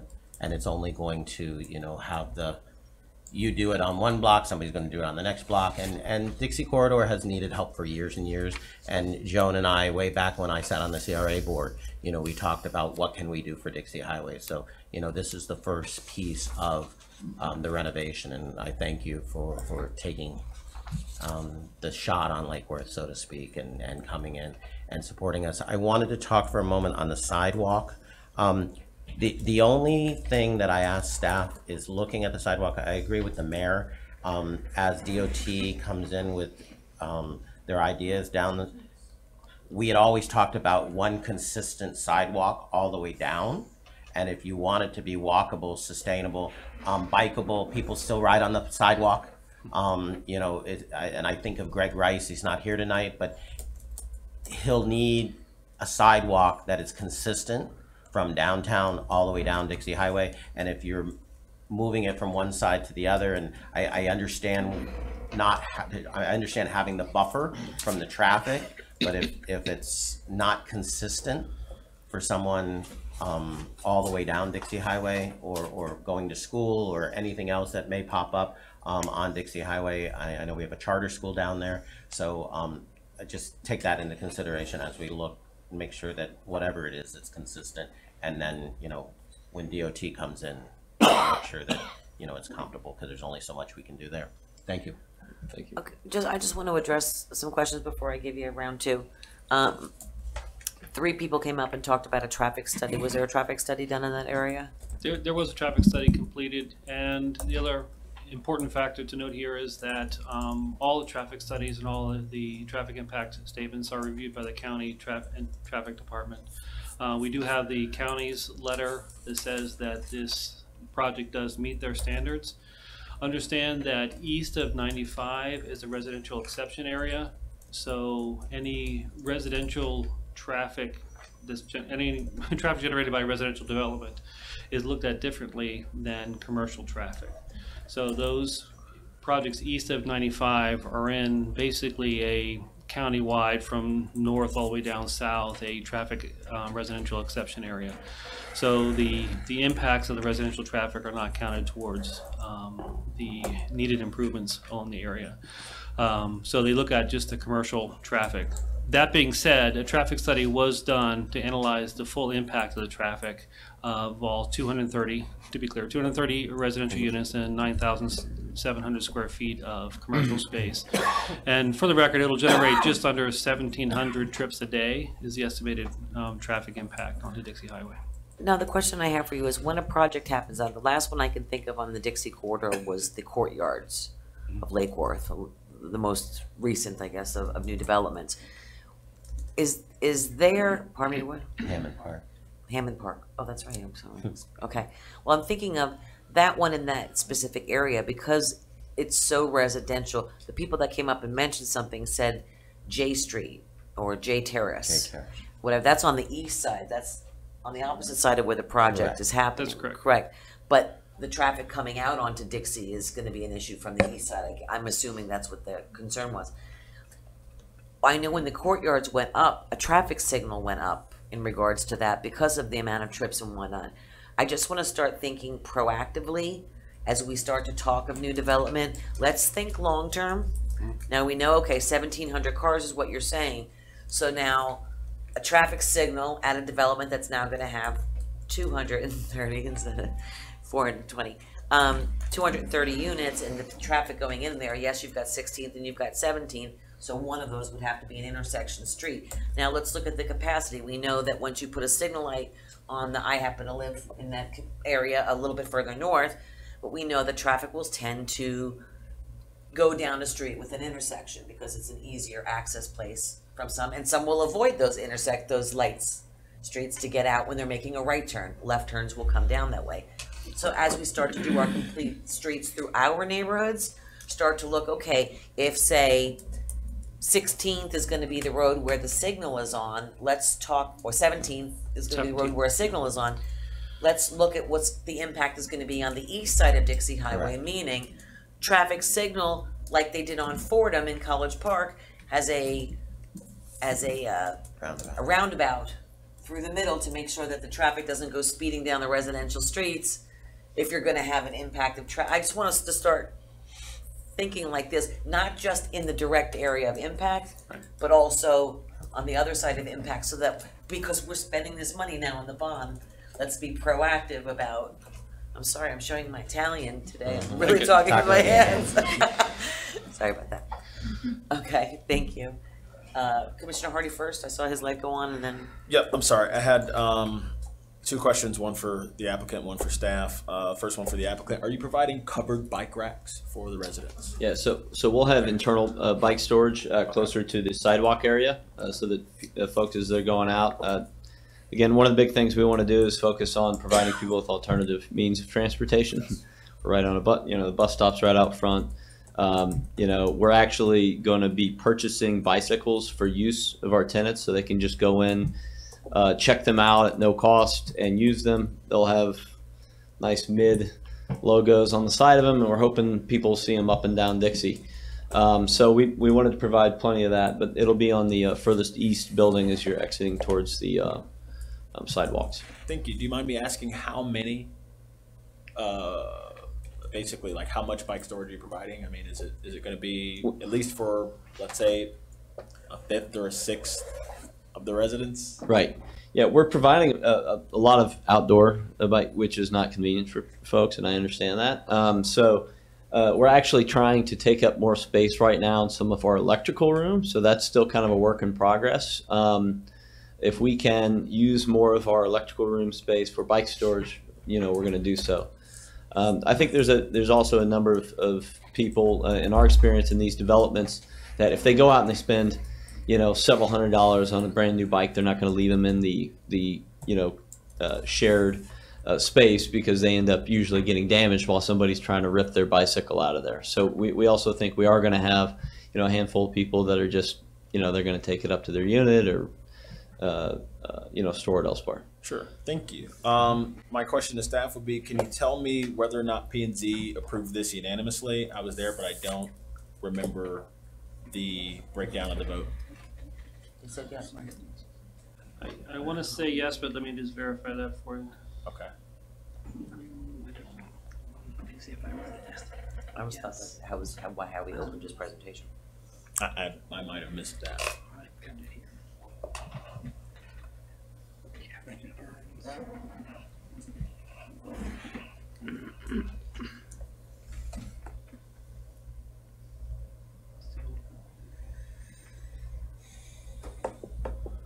While we're waiting for that, can I ask you, are you paying impact fees to the county on this project? Yes. Oh, yeah. Do you mind me asking how much are the impact fees that you're paying to the county?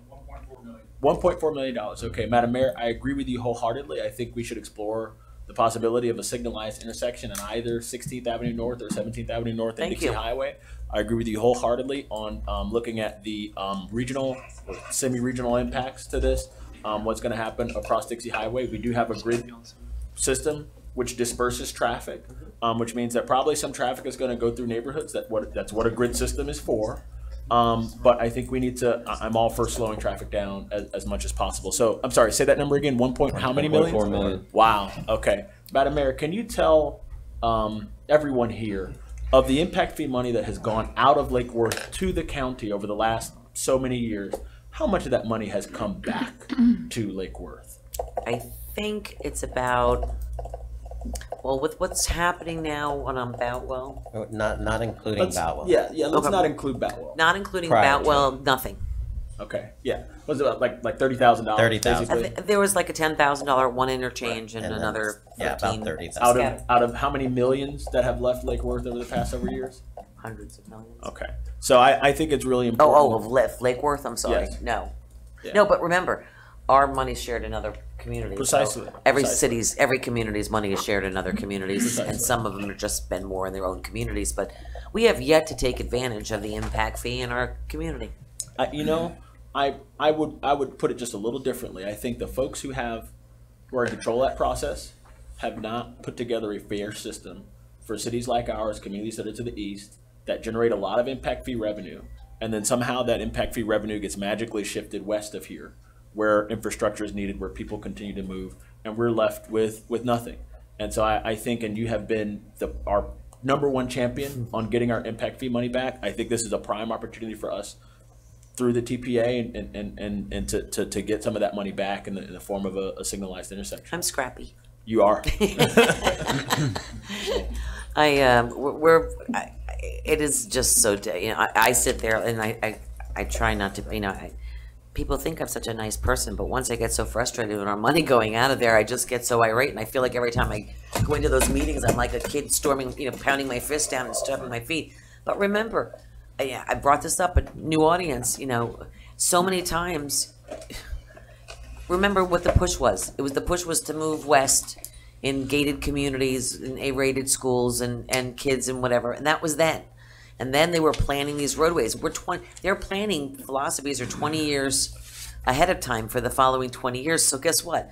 Those kids grew up. Those parents are empty nesters, and they want to live east now. They don't want to live out west. And the money is still being sent out there because 20 years ago they said they were going to need a flyover at State Road 7 and whatever, and now they have 14 lanes of traffic going both ways. The residents have built there. If they don't want to fly over, they've already got enough traffic, and guess what? That money has been earmarked for that neighborhood. We need that money, and that's what I fight for all the time. We need that money to come back east, because by the time the money catches up, people are already going to be moving here. We need that money to come east. They need to start focusing on Federal Highway and Dixie Highway and our communities and creating, you know, and our east-west thoroughfares off of 95, because we don't have highways like 595 in Fort Lauderdale and whatnot. We use our residential streets, the very same streets that people live on, Lake Worth Road and this and that. Those are our east-west connectors. So, oh, you got me started. No, Darn hey, you. yeah. I think Mark's got that. So yes, it was a unanimous decision by the Awesome. So everyone who's on planning and zoning, which are members of the community, they're not elected officials, they all approved this. That's correct. Okay, thank you. Vice Mayor Pro Tem? Yeah. Thank you. My first comment, or actually it's a question to our city attorney, Madam Attorney. I'm not really sure, but I may have erred earlier when I was asked about ex parte communication. I did meet with Mr. Burns many months ago, long before I believe this process began. I just want to make sure that I clear the record here. I met with him. I don't think he had anything formally proposed in front of the city at that time. So where does that put me in terms of going to jail tonight or whatever? Bye. You have disclosed for the record your ex parte communication, if there was any, so you're good. You sure? Yes, I may You weren't that proceed impressive. without the bracelets. that's correct. Don't even Not on this, not on this issue. Well, I just, well, in 40 years, I'm quite sure something. Point of order. So, all right. Again, I don't recall that this process has formally begun, but just for the record, Thank I you. did meet with these folks. I'm going to start with staff. You know, you mentioned at the beginning of your presentation that, you know, this is a special deal where we kind of, I'm using my words, we kind of bend the rules a little bit and kind of make things tweak a little bit differently so everything fits very nicely into this proposed development package. Now, my question is, now they're going to have mixed use. How much have we lost in terms of our ability to regulate, for lack of a better word, the type of businesses that may go into these units? Have we lost that? Does the city still have to approve the type of business that might go into one of those units? Absolutely, 100%. In their varying of the regulations, one of the things that we rarely would let somebody do is vary uses. So the uses are still subject to the underlying zoning district. Okay. And any business that comes in would have to apply for a business license, and that business license would have to go through the full approval process and verify that that use is allowed within the zoning district. Okay, so the type of business that potentially would go into this development is based on what the city allows, not what developer or the management company would deem acceptable. Based on what the city allows within the Dixie Highway zoning district, yes. Okay. All right. We all know what type of business I don't particularly care for. So that's probably going to be my next question, but I'm going to pass on that for It's tonight. a very I wanna think convenient question, sir. Yeah. No. No convenience stores? Tattoo shops? Pool hall. Pool halls? Correct. No, that's fine. Oh, there's trouble. got a list. Well, Right here. I'm serious. I'm as serious as a heart attack. Welcome to Route T. That Okay, and the runs reason with I me. say that is, the reason I bring this up is if I heard correctly, I think the number that was tossed about earlier was $14 a square foot. Right. So annualized on a 500 square foot unit, how much is that in rent? Right. How much is that? $650 a month? Right. That's dirt cheap. Yep. A lot of people could come up with some really creative business models. They might want to put in one of those brand new Absolutely. commercial spaces. And again, I think this is the front door to our community. You know, I think hopefully we're going to be attracting tenants that are respectable members of the community and wouldn't typically be attracted to more different uses. Okay. That's So good. it wouldn't do much for our, again, by discounting it, really the reason we're doing it so we can select who's the best fit. A tattoo parlor, that doesn't really do anything for us being able to attract, a tenant into the. I would feel a lot more comfortable if there was some sort of a methodology that we have a conversation to make sure that there are certain types of business that we can assure will not go in there. What I'm you 100% share with, okay with that. what you tell us tonight could be a lot different if the market Right. changes. Sure. Okay. Which brings me to my next question. That is, the management company is going to be leasing out the space, both the residential and the commercial side. Mm-hmm. In my mind's eye, if somebody comes and wants to use the mixed use piece of your development, there's two things they need to be looking at. The creditworthiness of the tenant creditworthiness of the business. How are they separated? How does that work? And how do we have assurances that we're not going to be leasing, that you're not going to be leasing space to somebody who's going to have a failed business model, just not going to make it? Do you have the ability to, just a question, do we have the ability, I mean, we're talking about a private entity project. Yeah. I know what we can allow by our zoning and codes, but can we tell, I just want to, I say that only because my building, the landlord was initially told, even though it was allowed to, and my office is in the Promenade Building on Federal Highway, they were told that they could not have food establishments open in that downstairs unit, and that downstairs literally sat empty for a decade while they turned down Dunkin' Donuts and JJ's Subs or whatever, I mean, a million different places, because they were told by planning and zoning that they wouldn't get their approval unless they, A, didn't allow food establishments, and B, provided nighttime parking for the businesses across the street. This is what our planning and zoning at that time did. So I always err on the side of caution. I don't want to get into a private thing. Sorry, Jamie, did you have something? Oh, no, okay. You know, I like to private business to operate. We have some ways that we can just be protected. I understand where you're going. I just want to make sure that we're not sitting here telling people you have to do this, you have to do that. No, and I'll be the first one. You've heard me consistently over the years speak to that very point. So that's not where I probably should have asked the question or phrased it differently. I guess what I'm saying to you is, at the end of the day, these are going to be very affordable units to live in. And from a commercial standpoint, it doesn't seem like they're going to be terribly expensive to rent out the commercial piece of this. Okay, I'm just telling you, I'm a little uneasy here that we're going to have turnover maybe because of everybody that feels that this is my opportunity because I've got some really inexpensive commercial space. And you know what? I woke up today and I'm a widget master. I'm going to do, you know, I'm doing this today. Right. And they set up shop and they go through a process and boom, they're done. Yeah. So now what do you do? What do you do if the business goes defunct? Well, you know.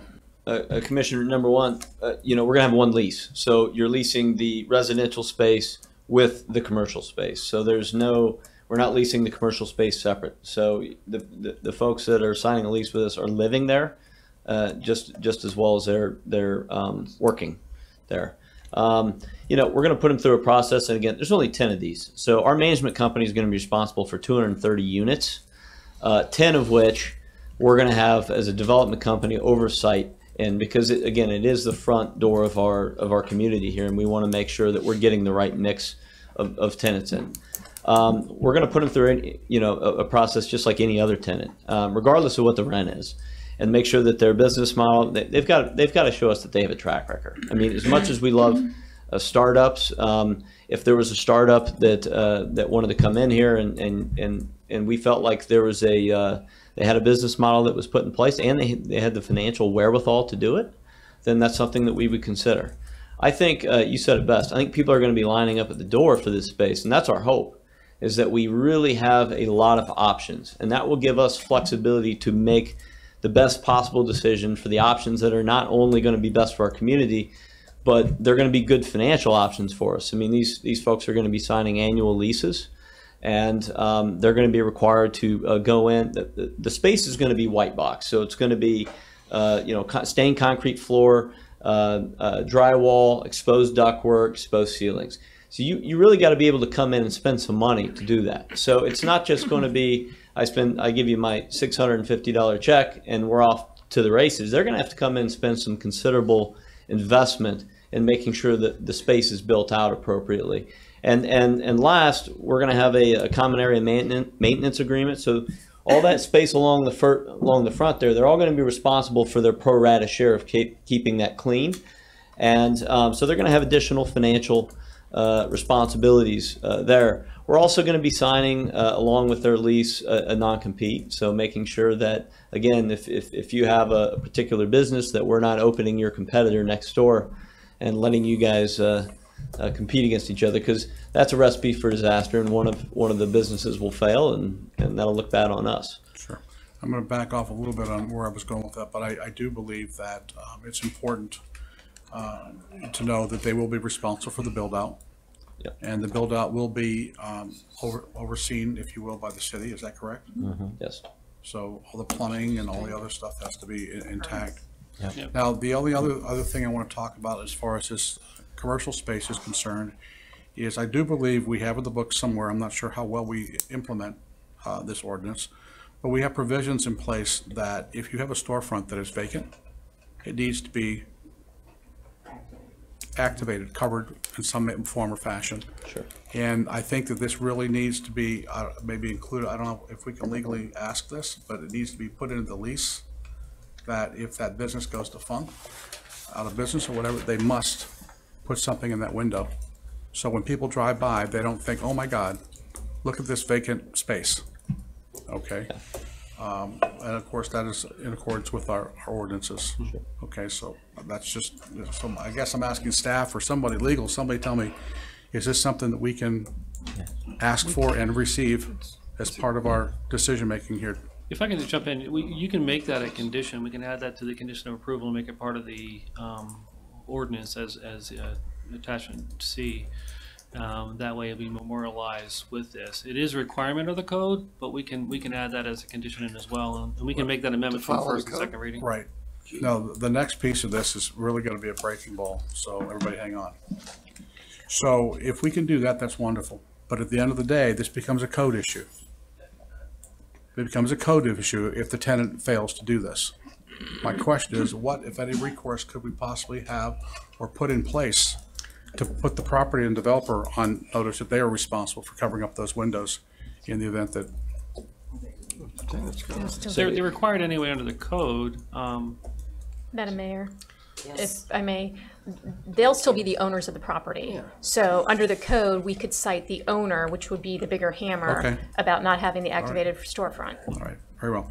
Well, let's move through this item, guys, come on. Well, I do have another very important question. Okay. And this is a concern I raised with the city manager, and he's not here this evening. There's been a lot of talk about this project attracting new people into our city. And one of the questions I asked without getting into all how I got there was, well, okay, we have a lot of folks here in this city that are being abused, if you will, by their landlords. They live in substandard housing, and they're paying real money in many cases for this substandard housing. What assurance do we have that we're not going to have a transition of existing residents that are going to upgrade to a better situation, only to be backfilled by the existing, where they leave, to be backfilled with, you know, does that make sense? No. We're not, in other words, we're not really attracting any new folks into the city. We're just kind of shifting our residents around. Have you done a study to that effect? I mean, if you talked, have you looked at it from that angle? I mean, I think the need is significant both with current residents and outside residents, folks that are currently residing in other cities. The need too for the credit checks and evaluations and the things of that nature, whatever. You look, many of the quote slum landlords and things that you're dealing with. A lot of those facilities are on weekly basis where they're paying even more than some of the rents we heard discussed here by the time they pay their weekly rents.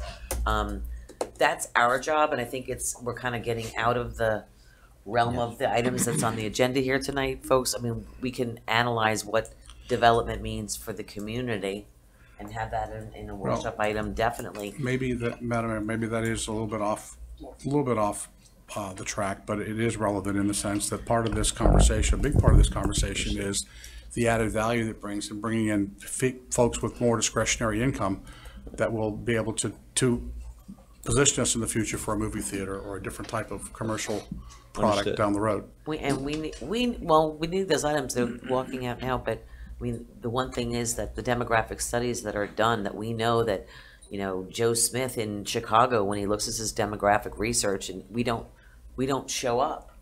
Like I said, we show up when Joe Smith's and his wife and their children come down here to go visit the island of Palm Beach, and they happen over the bridge and they say, what is this lovely town? Right.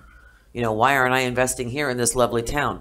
But the numbers still do not show us. And we are, as we start to get infill and development and things of that nature, those numbers do not, from a marketing perspective, those numbers do not shine brightly on us from someone who has no knowledge or has ever been here before. And that's where, when we look at these projects, each project is a stepping stone of where the future goes next, because as we draw in people and they draw in friends and relatives and people in to see what we see that live here and love it, that's how we build, one brick at a time. Right. That's all the questions I have. Thank you, staff and Real quick, so we talked about a light at 17. I've only gotten one call on this project, but I get calls all the time because that's my district, that people cut through on Dixie to Federal. The people that are cutting through from Dixie to Federal, the people that live in that eastern area. And, you know, I know once the roads get done, we can look at street calming on those roads. But I would also I would be concerned. I think there should be a street light, but I think we need to talk about it, because you put a light right now, as I look at it, these people are coming out of the project. They're either going to turn north or south. I use that storage unit on a regular basis. There is no way that I would consider going east across Dixie Highway. It takes you a couple minutes to turn north or south. So once you put that light in at 17th, you are actually giving them an access to cut through that neighborhood. So once we do that, if we do that, we need to make sure that we look at the street calming that goes through that neighborhood. Yeah. And then the other thing is the bus stop being right out there. I think we need to have a serious conversation with Palmtran about updating their location, because, you know, we've been fighting to try to bring the bus back to the beach. You know, who's going to pay for it? What's it going to look like? But I think we're putting a beautiful new project in. Palmtran needs to step up and put something nice in that location. They don't do that. Cities do that. Well, but we still need, if all our money's going out, they need to, you know, and they're saving a lot of money on, you know, they've revamped and they've cut their services and things like that. We need to have a conversation. That's all I got. Commissioner Robinson? My question was in terms of management. You're going to be managing, was the management company part of your financing proposal? No, so our management company is Alliance Residential. I believe they're the 5th largest in the country. So we hire a third-party apartment manager. And they weren't part of your financing presentation to the bank? No. So do you know any restrictions that they're going to have on any tenants? Are you going to allow pit bulls? There are no restrictions. Are you going to allow guns? Are you going to allow subsidized housing? Well, there's no subsidized housing, but yes, I mean, we'll have you know, the lease that everybody signs. There's going to be restrictions to living in that community. You know, a lot of people ask if we have dog restrictions, breed restrictions. You know, I own a big breed dog, so I tend to say no, so long as it's well behaved. Obviously, you know, weapons, firearms, stuff like that will, you know, obviously discourage. And I don't know, you know, again, we're going to be held to fair housing. So it's anything that we tell people we can do or can't do has to comply with those laws. So if I have a voucher, I can live there? If you have a voucher, no. You can restrict, you're not getting any well, sorry. So it's not a project-based voucher. So if you had a voucher and the housing authority was coming in, then that would obviously be reviewed by our management company, and it would be determined whether or not they wanted to take that lease based upon the credit of the tenant. So just like if any tenant comes in, they're going to have to show us that they have the ability to pay rent, you know, for the property. But it is not a subsidized project. It's market rate. No, I wasn't referring to that. I'm talking about management, because it's all about management. Yeah, there's nothing that our management. You're done after you build it. Well, no, not really. Management is what's going to affect the city. Absolutely, and no, I mean, again, we're long-term holders. We're a young company. We like to locate in areas that we think are going to just continue to improve over time. You know, we take a look around. We have a lot of the surrounding properties that are vacant, and we're making a big investment and taking, you know, a significant deal of risk by parking this kind of investment in this community. I think that would be all for naught if we sold out within a couple of years. And we want to take this ride with you guys. We're long-term holders. Our management company knows that we like to hold these properties long-term, and that's why we actually have an asset manager that oversees the management company.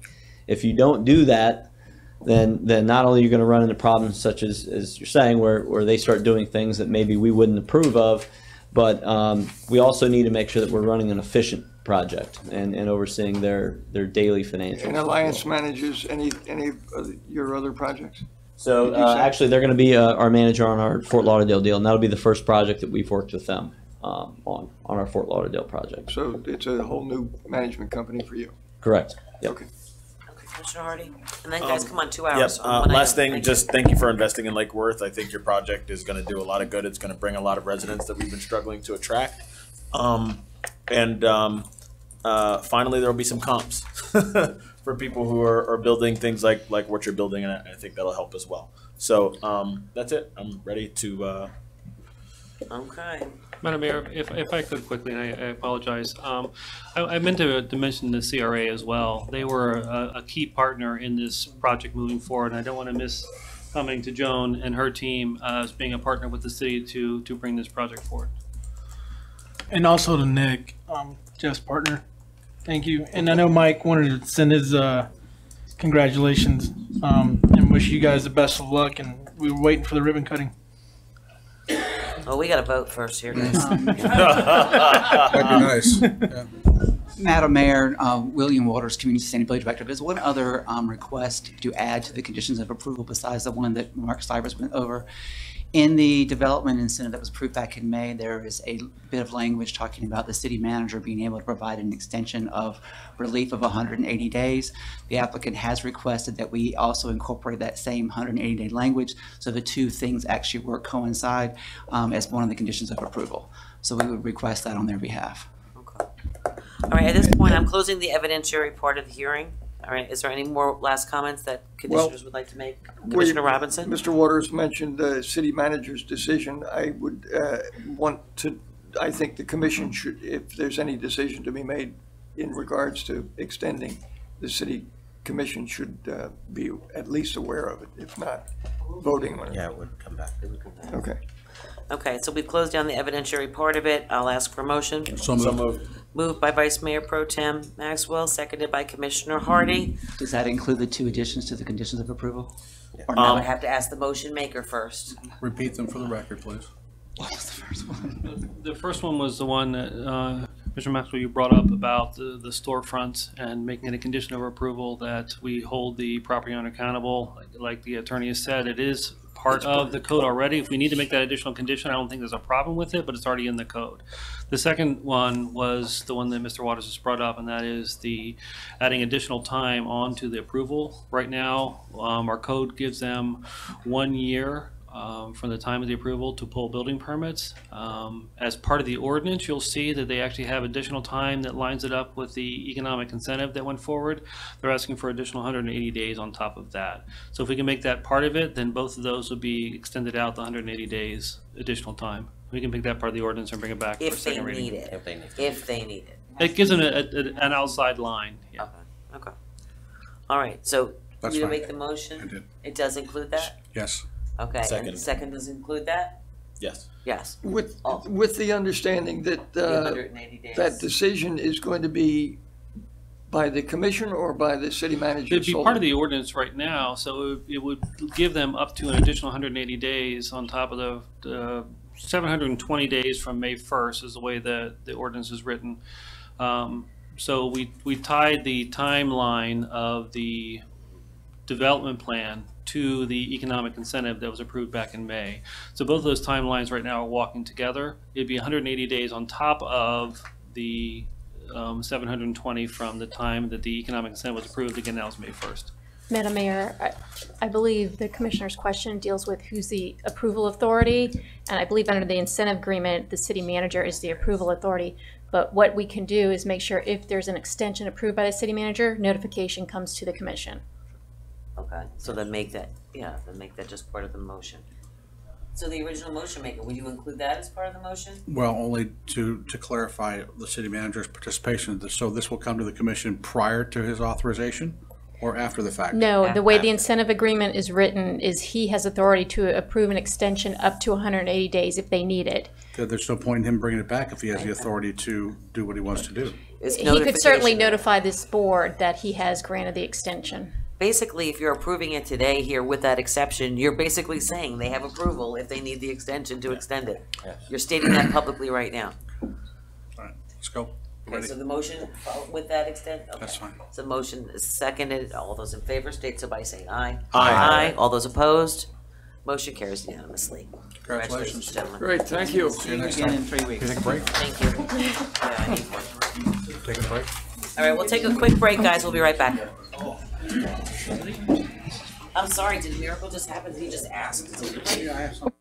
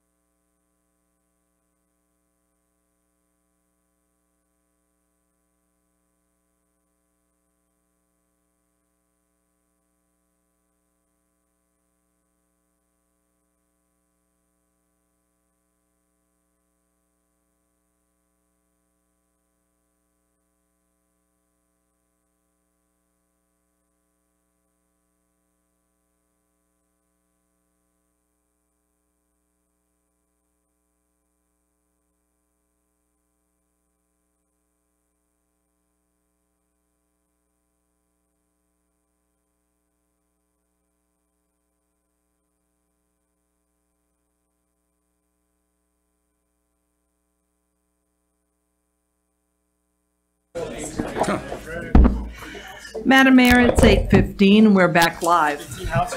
Okay, let's resume. It's Tuesday, October 30th, special city commission meeting. And we're moving on to new business, item 11A, resolution number 70-2018, creating the Economic Investment Incentive Program. So moved. Second? Do I have a second? We can't discuss without a second. Thank you very much. That's motion by the Vice Mayor, seconded by Commissioner Robinson. We have any discussion or presentation? I'm just going to go over it real quickly. William Waters, Community Sustainability Director. As was alluded to in the previous discussion, the MID received an economic incentive investment package that was approved by the City Commission back in May. We also discussed formalizing that program at a workshop a couple weeks ago, and it's being brought forward to you tonight as a formal agenda item, as a resolution. Some of the more important components of it are two. The first one is that there are revenue-based incentives from the four utilities of the city: electric, water, sewer, and stormwater. The resolution does propose the percentages of the first 3 years of revenue from those programs that could be offered as an incentive for a project of no less than 25,000 square feet. The rates that are offered for the incentive will be evaluated by the City Commission on an annualized basis. Some years you may be able to afford a better incentive. Some years you may be able to afford only a lesser incentive based on the utility studies that are done for those, utility rate studies that are done for those four utilities. The other component of the program is that if there is infrastructure needed to bring forward a project, and that infrastructure has been funded and approved as part of the capital improvement program or plan of the city, that money can be forwarded up and put in place ahead of time on behalf of the developer. But that's only when it can happen. It does not, we're not going to be creating money, finding money for a developer for the infrastructure. So some developments may be able to partake of both incentives. Some developments may only qualify for the revenue-based incentive. And that's essentially the crux of it. Two important pieces that the City Attorney's Office has been very helpful in putting together are assurances that if infrastructure money is given or expended, the project that has been identified will be completed through a construction bond. And then on the revenue-based side, we're working on a performance bond, which when the money is paid out, if the project does not perform as anticipated, the performance bond would pay out and make up the difference. If the project does perform better than anticipated, we keep all that difference. So there are assurances that the city will not be out of money. This is all based on new utilities and new accounts being set up due to a project coming into the city. And I'll be more than happy to answer any questions you might have. And just reiteration that the incentives don't take place until the actual project goes into service. Goes into service. Okay. That's how what is for the MID. Some of the infrastructure money may be paid up front to actually pay for the construction of some of the infrastructure in order to get the project finished. But that is, as it's set up now, there's two payment periods. One, to get it started, the construction of infrastructure, and the last part is paid when the infrastructure is actually completed. Okay. Vice Mayor Pro Tem. Thank you. You answered 75% of my question. I'm glad that there's a construction bond and performance bond component to this resolution. The question I have is, if we move a project up that's already been funded, identified and funded, and we move a project up, there's basically two pieces that have to come into play here. Number one, the project has to be completed before the developer can do their job, right? Right. But what happens if we move a project up and something happens and the project doesn't happen? Well, keep in mind that since that project that has been moved up was already approved to be constructed, it would be constructed in advance of its normal schedule. So it will serve a need of the city anyway. I get that, but in theory, at the expense of somebody else if the project doesn't come online. So somebody else got put further back because of that project being considered. I can't answer that question directly, but as I understand the capital improvement program, the money is already in play. Mm-hmm. And so it would not be at the expense of losing other infrastructure projects or postponing those. Well, then I don't understand what we're doing here. I think what I'm hearing here is that if a capital project has been identified and funded, we have the funding in place, mm-hmm. that in terms of actually implementing that project can be moved up. Right. It could be. It could be. Well, so what you're saying then is because everything's been funded, nobody else is really. Other put projects, back. you Unless, have, of course, it requires city staff or utilities or whatever, it kind of takes them out of the loop a little bit to do that project. it can. But aren't capital funds adhered to, I mean, we decide the capital fund expenditures on an annual basis. Mhm. So if you're moving something around, you're really only talking about moving it around within that 1-year time period. Well, no, So your that- capital improvement plan is actually a 5-year window. And many of your bond funds and other funding for infrastructure projects already scheduled out several years in advance. So this is only available if the money and the projects are already part of that adopted plan. I don't want, my concern was that somehow somebody or somewhere Thrown out. is gonna maybe get No. put off a little bit time-wise because of, this type of a project. And my concern was, if that is the case, what happens if the project As doesn't envisioned, come? is only speeding up a project, which does not delay other ones. All right, fair enough, thank you. Commissioner Hardy? Yeah, I'll just reiterate the concern that I had, which is I feel that if we're providing an incentive to development, which I think is a smart thing to do, I think we should perhaps be a little picky and choosy about the type of development that we provide incentives to. So I understand developments that qualify would be new plan development that could be single use or mixed use. Mixed use development, residential plan development, which would obviously be single use, and an urban plan development, which could be single use.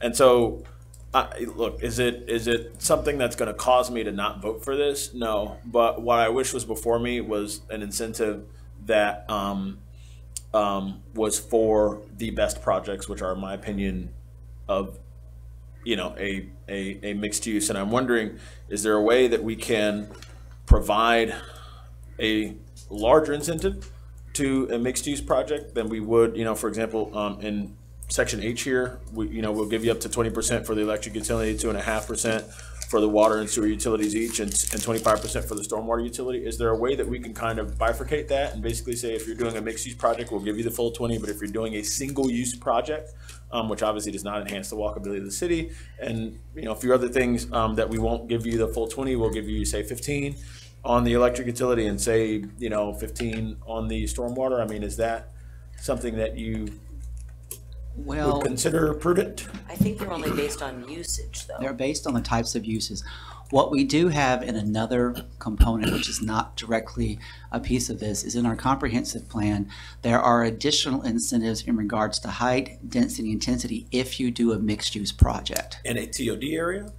In whatever you put, that either urban plan development, mixed-use plan development, there are additional incentives for additional development if you go mixed use.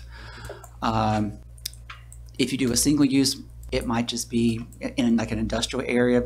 I don't know how we would actually, we do want to encourage industrial uses to come into the city, but that is not one where we want to encourage housing or some other type of use that will make it more than one use. So, those are non-financial incentives.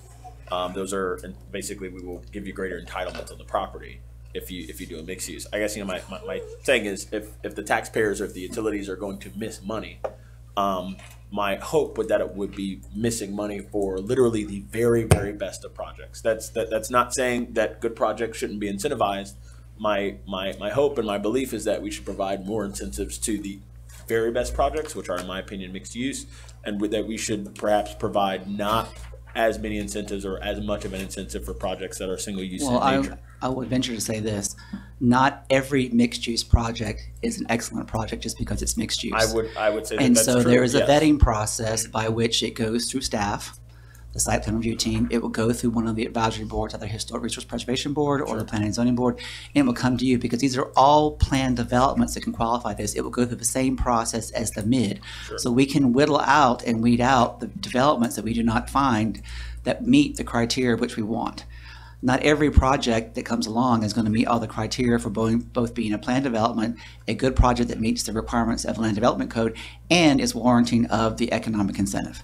It's not a by right automatic thing.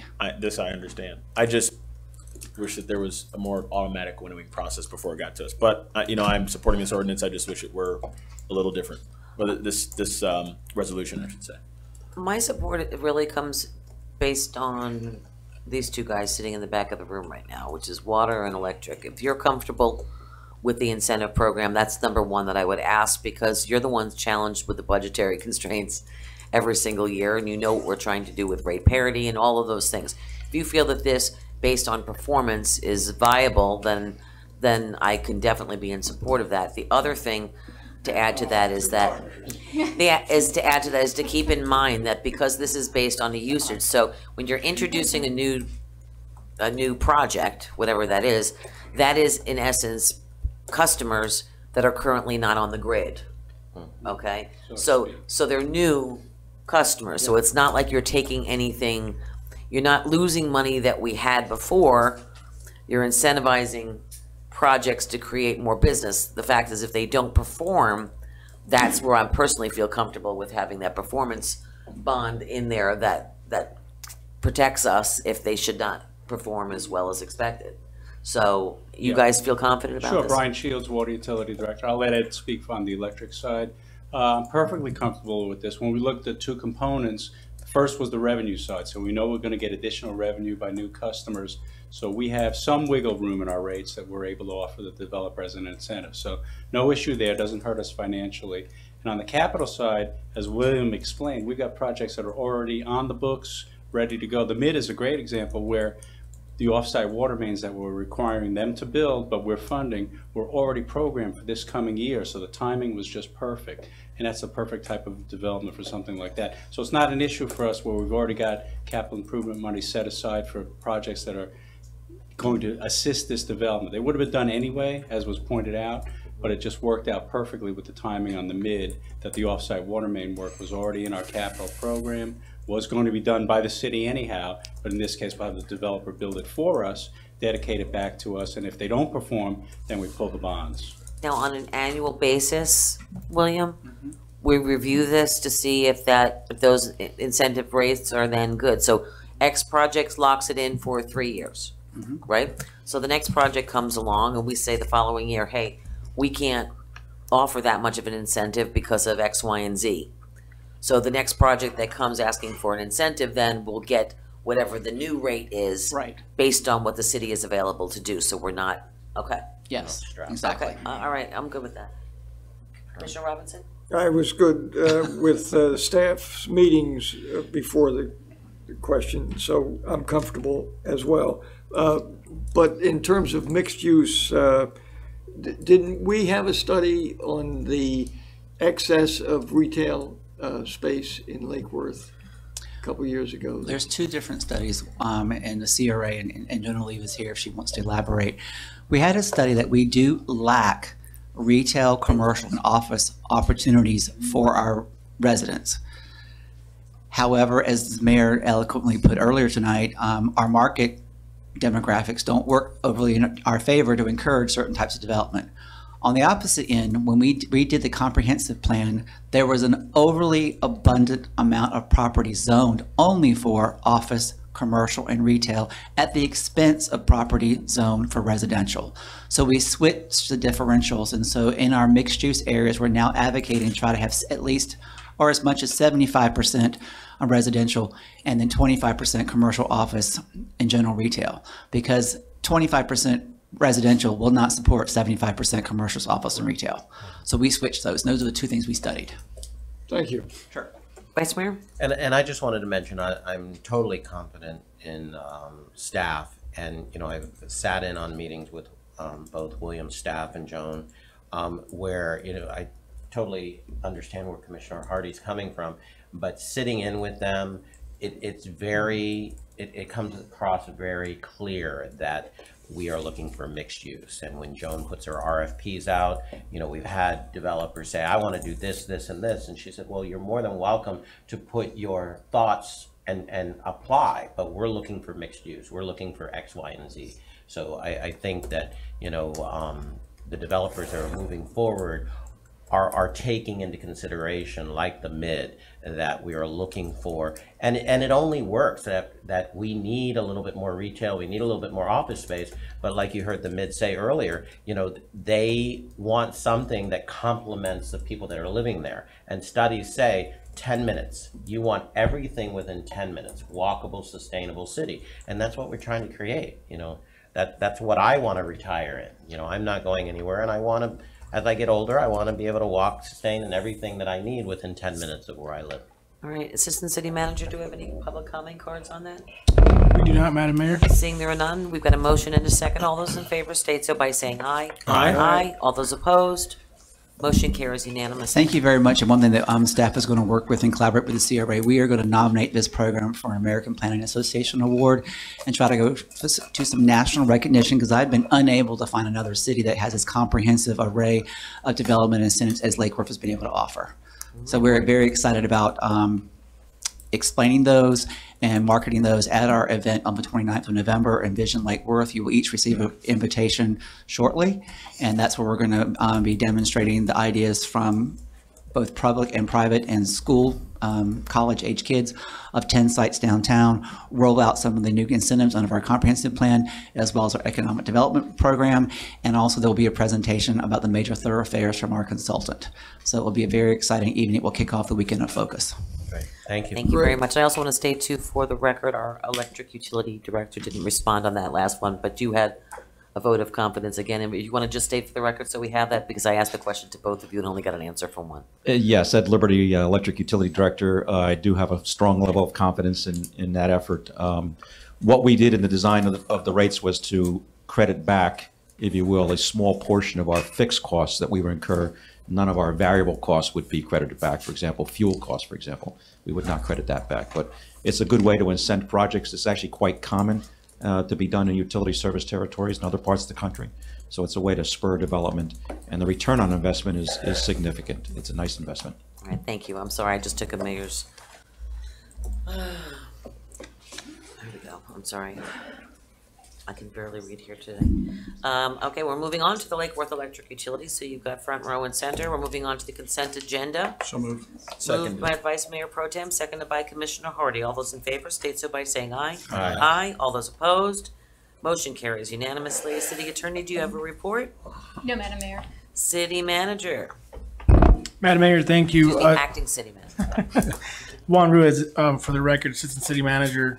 Real quick on the first item, going over the draft agenda for the November 13th meeting. It's still in process, being put together. It's really light.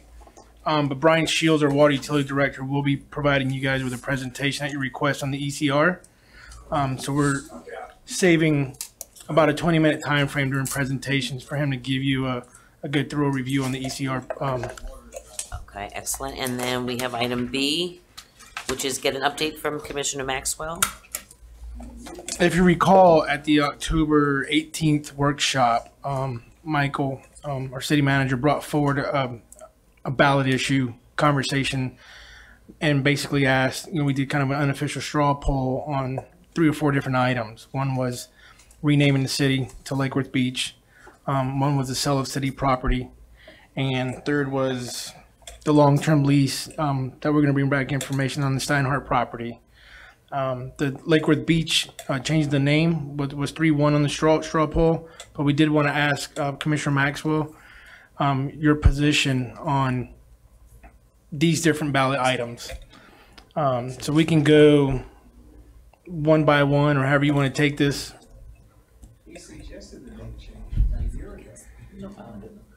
Who voted against the name I change? didn't, I don't have someone who voted against the name. Do you have a 4-0? I do, All right, for the but- name change, I believe. Yes. Yeah, I believe so too. Okay, so I stand corrected. I remember on the board in the office saying 3-1. So 4-0 on the name it's 4-0 change. on the name change. We're just waiting for Commissioner Maxwell. Okay. Well, on the name change, I could not more enthusiastically recommend that we go in that direction. As you may recall, it was several years ago that I suggested this for a variety of reasons. I'm quite sure, I can't be positive, and I apologize for not having been at this meeting on the 18th, but I'm quite sure many of those reasons for the name change were brought up and discussed. And the biggest one that in my mind, the 2 biggest ones in my mind are really going forward. We've done so many wonderful things here in the last several years for the city, and we're moving in a different direction. And there's some legacy reputation issues that we're trying to fight to get away from. And unfortunately, we're not able to do that sometimes because of other parts of the county that have a Lake Worth address. And when they are they fall into a situation where something has happened in those areas and they're not terribly positive, be it crime or something else, oftentimes those news accounts and whatever are associated to us here in the city of Lake Worth. And I think it's time that we shed, some of the things that have been going on in the western part of the county and basically force essentially the media to recognize just exactly who they're reporting on when these things come up. The other thing too is, it's really interesting when you look at a lot of the names here in Palm Beach County. For example, Royal Palm Beach doesn't have a beach. However, I will have to give them credit for being proactive on the sea level rise issue because maybe that will catch up with them one day. But Royal Palm Beach doesn't have a beach. West Palm Beach really doesn't have a beach. So we have a beach. And if there's one thing that folks that come to Florida are attracted to oftentimes is the word beach. So if you're visiting Palm Beach County or you're thinking about Palm Beach County and you're kind of looking through all the 39 municipalities and you don't know any different, you might just pass Lake Worth over because the word beach isn't affixed to our name. So I enthusiastically support a name change. And I know that some folks may be a little uncomfortable with that, and I understand that. A change is difficult, but I think it's time for us to turn a page in the history of our city and move forward and, get up there with everybody else. So yes, I support that. Thank you. What are the other two items? The second one was the consideration for the sale of city-owned property. So there was two specific properties that were discussed. One was 501 Lake Avenue, which is a current office for leisure services down off of Lake Avenue. And that was, I think, 4, or was that 3-1? It was 3-1. 3 yeses. In favor to add that to the ballot for consideration for sale. Who was the one on the 501 Lake Avenue? Commissioner Robinson. I don't think so. Yeah, I don't think there was any dissent on the sale of 501 Lake Avenue. I think there was some dissent on other properties. The other two properties. Not, you said the Chamber Building, which is the that's the Chamber 501. Building. The mayor said yes. Vice Mayor said yes. He was the one that brought it up. Omari said yes. Herman said not at this time. No, that's not how it went. That's not how it went. I was in favor of selling or putting the. Okay, I'll go back and listen to the tape, but you had Please some do. concern about the property being by Bryant Park, and you said, so I would not be in favor of it at this time. You better look at it. Madam I Attorney, don't think can so. we, it was an official straw poll that was taken. Can we retake the straw poll? Absolutely. Okay. So if Commissioner Robinson wishes to change I'm or not not changing. change, Okay. Yeah, or this to is not- clarify, we will clarify it now as a 4-0 vote Okay. on 501. Yeah, let's make sure we get I Commissioner will Robinson on definitely record get that. correctly. Absolutely, definitely. I want it to be correct. So you're yes. Yes. There you go. And I did, Now we have to get spots. Okay, Yeah, so Commissioner Maxwell. Commissioner Maxwell, the first item for consideration for the sale of city property is 501 Lake Avenue. First of all, I want to apologize for not being at the workshop, so I didn't get to hear all of this. But it sounds to me like we've got 2 or 3 individual pieces of property that we're talking about putting on the ballot individually. Is that what I'm hearing? Yes, sir. 3. Okay. And Let's go one by quiet the two. well, I guess my One at a question time, is, we're going and unfortunately I don't have the benefit because I wasn't at the meeting, is why are we putting these on individually and why we're not putting them all together? That's a question that needs to be asked, and I believe I'll let the staff address that. Of why 501's not being put together or lumped together with the 12 acre? With that, whatever we're attempting to consider to put on the ballot for sale, why is it not all put on together? In one. I may interject, and I was on vacation too, so I missed the meeting.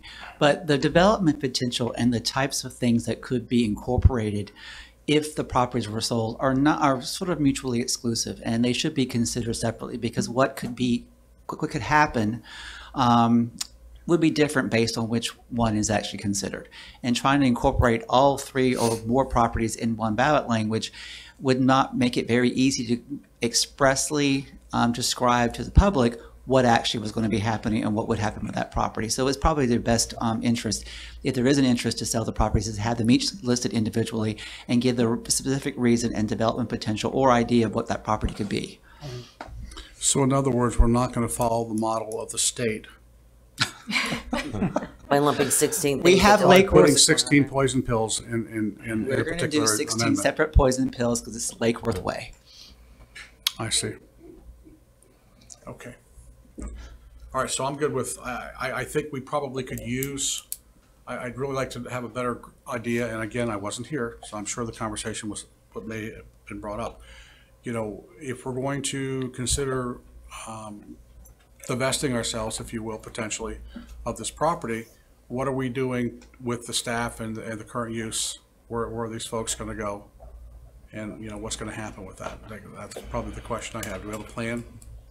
Yes, tentatively, our plan would be to move them to the facility at 17 M Street, if I'm not mistaken, that was just acquired last month as a temporary place for them to be housed.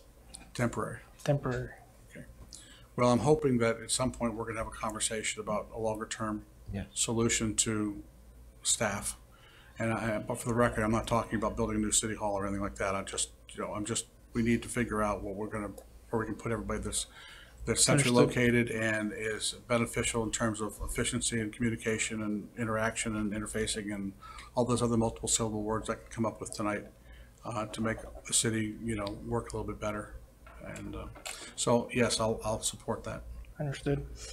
Thank you, Commissioner Maxwell. The second piece of property that was discussed for you to take consideration on voting on was a 36 acre parcel, also known as the ball field on the north side of 22nd Avenue. And if I'm not mistaken, that was 0-4 against putting on the ballot for consideration. It according to Michael's notes, it said the mayor said no, the vice mayor said yes, Amari said no, and Herman said no. Okay, so 1-3. Okay, and again, I want to ask the same question. Why? Because I know there's another question you're going to ask me in 3 minutes. Why are we not putting all this together? Because to me, they're not mutually exclusive. They are very similar in terms of what we're looking for the future. And the question is, why are they not being combined? I think it goes back to the exact same answer that he had, but I think what we came down to in our discussion was one was a piece of property that had some existing usage on it, and the other was a piece of property that has no usage on it whatsoever. And, right? and they're not contiguous. And they're not contiguous. And one is embedded in a neighborhood and one is on the outside. Correct. Thank you, gentlemen. Well, I think those are weak arguments because frankly, the ballpark, if you're talking about the ballpark and the shooting range. Yes. That's the 36 acres. Just the That's north, 36. just the north Those side are- to be that's clear. smack dab in the middle of two neighborhoods. Correct. So it's in the center of two neighborhoods. So it in My- fact is within a neighborhood.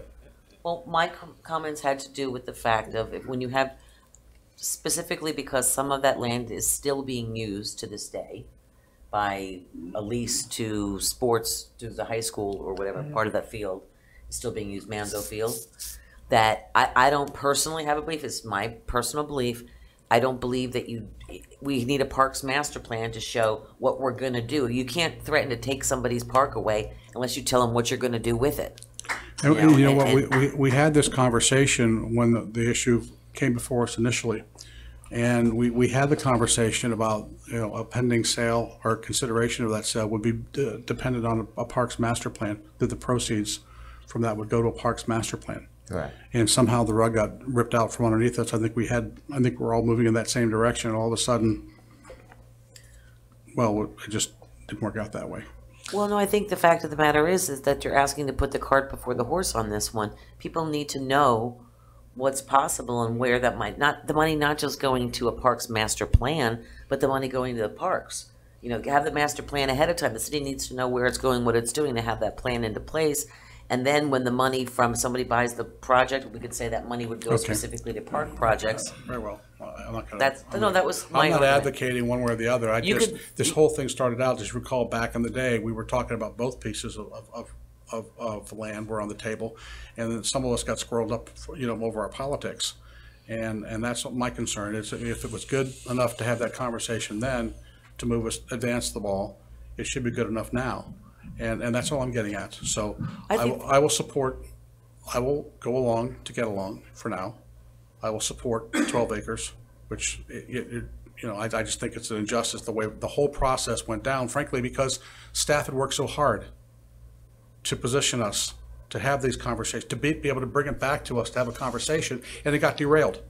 It was derailed. Well, it wasn't unanimous, so you vote whatever way you want to vote. All right.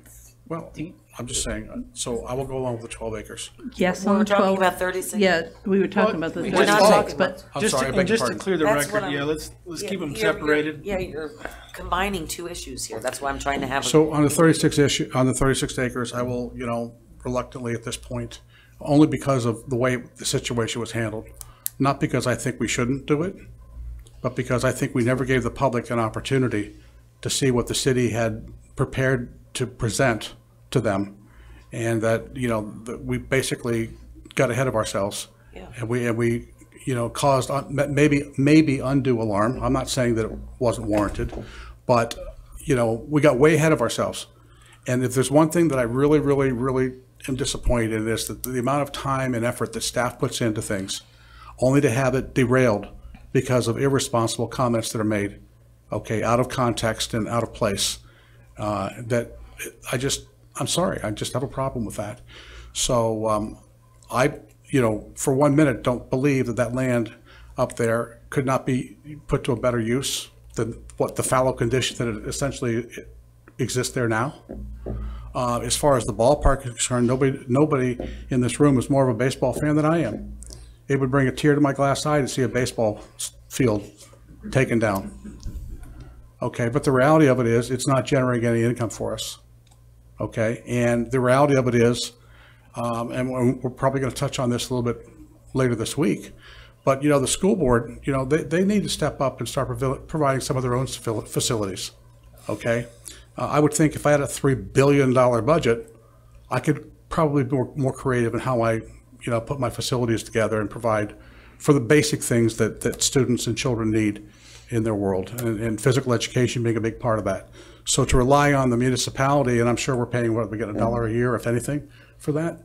If you talk about a nickel holding up a potential dime here, that's what we're really talking about here. So that's a really weak excuse for not moving forward on that land. And when you talk about the shooting range component of it, are you kidding me? What's ever going to be done with that?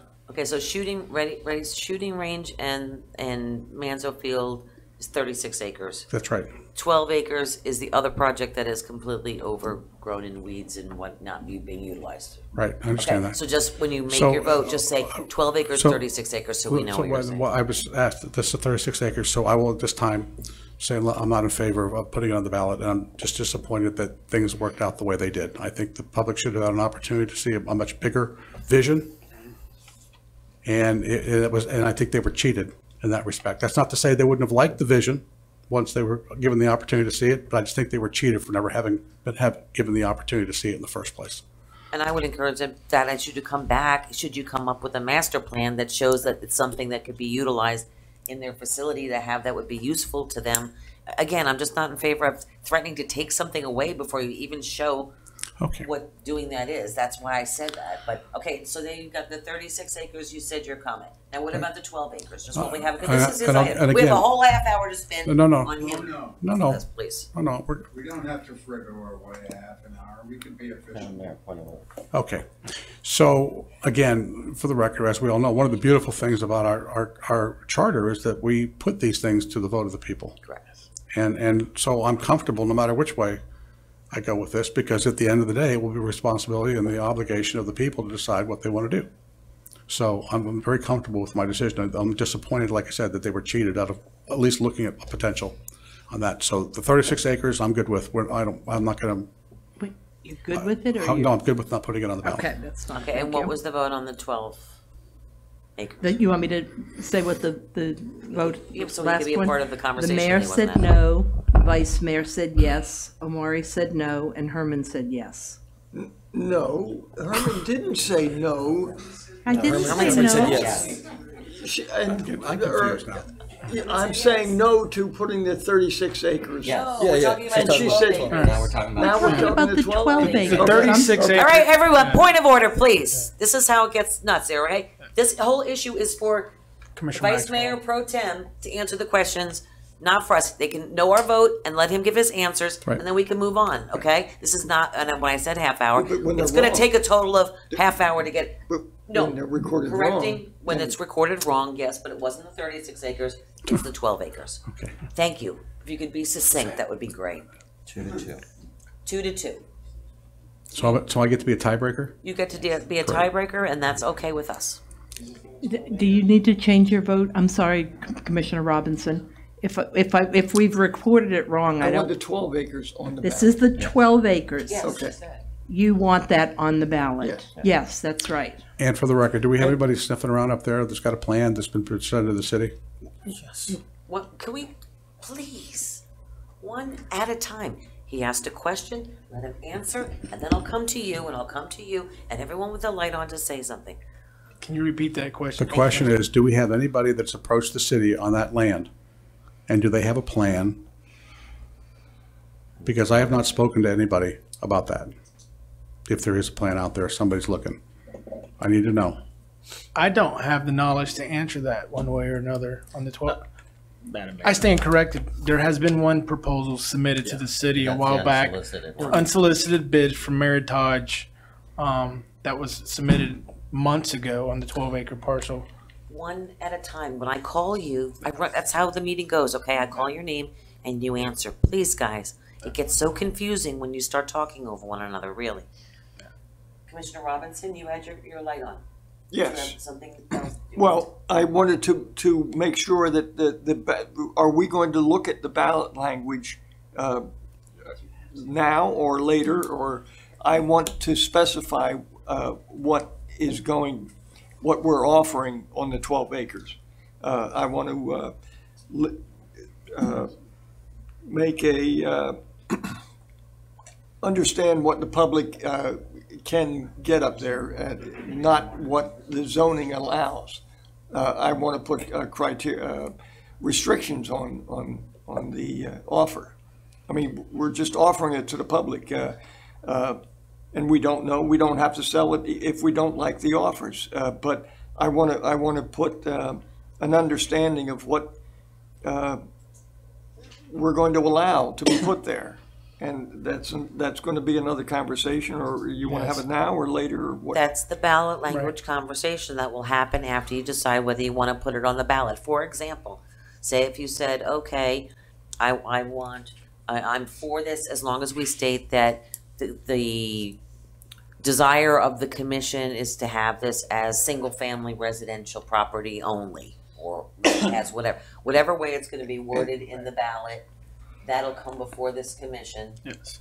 Okay. And that would first, before it even goes to the next step. Okay. And we would get a chance to talk about that and debate that and figure that out too. This is just whether or not you'd want to put it on the ballot as a ballot item this year.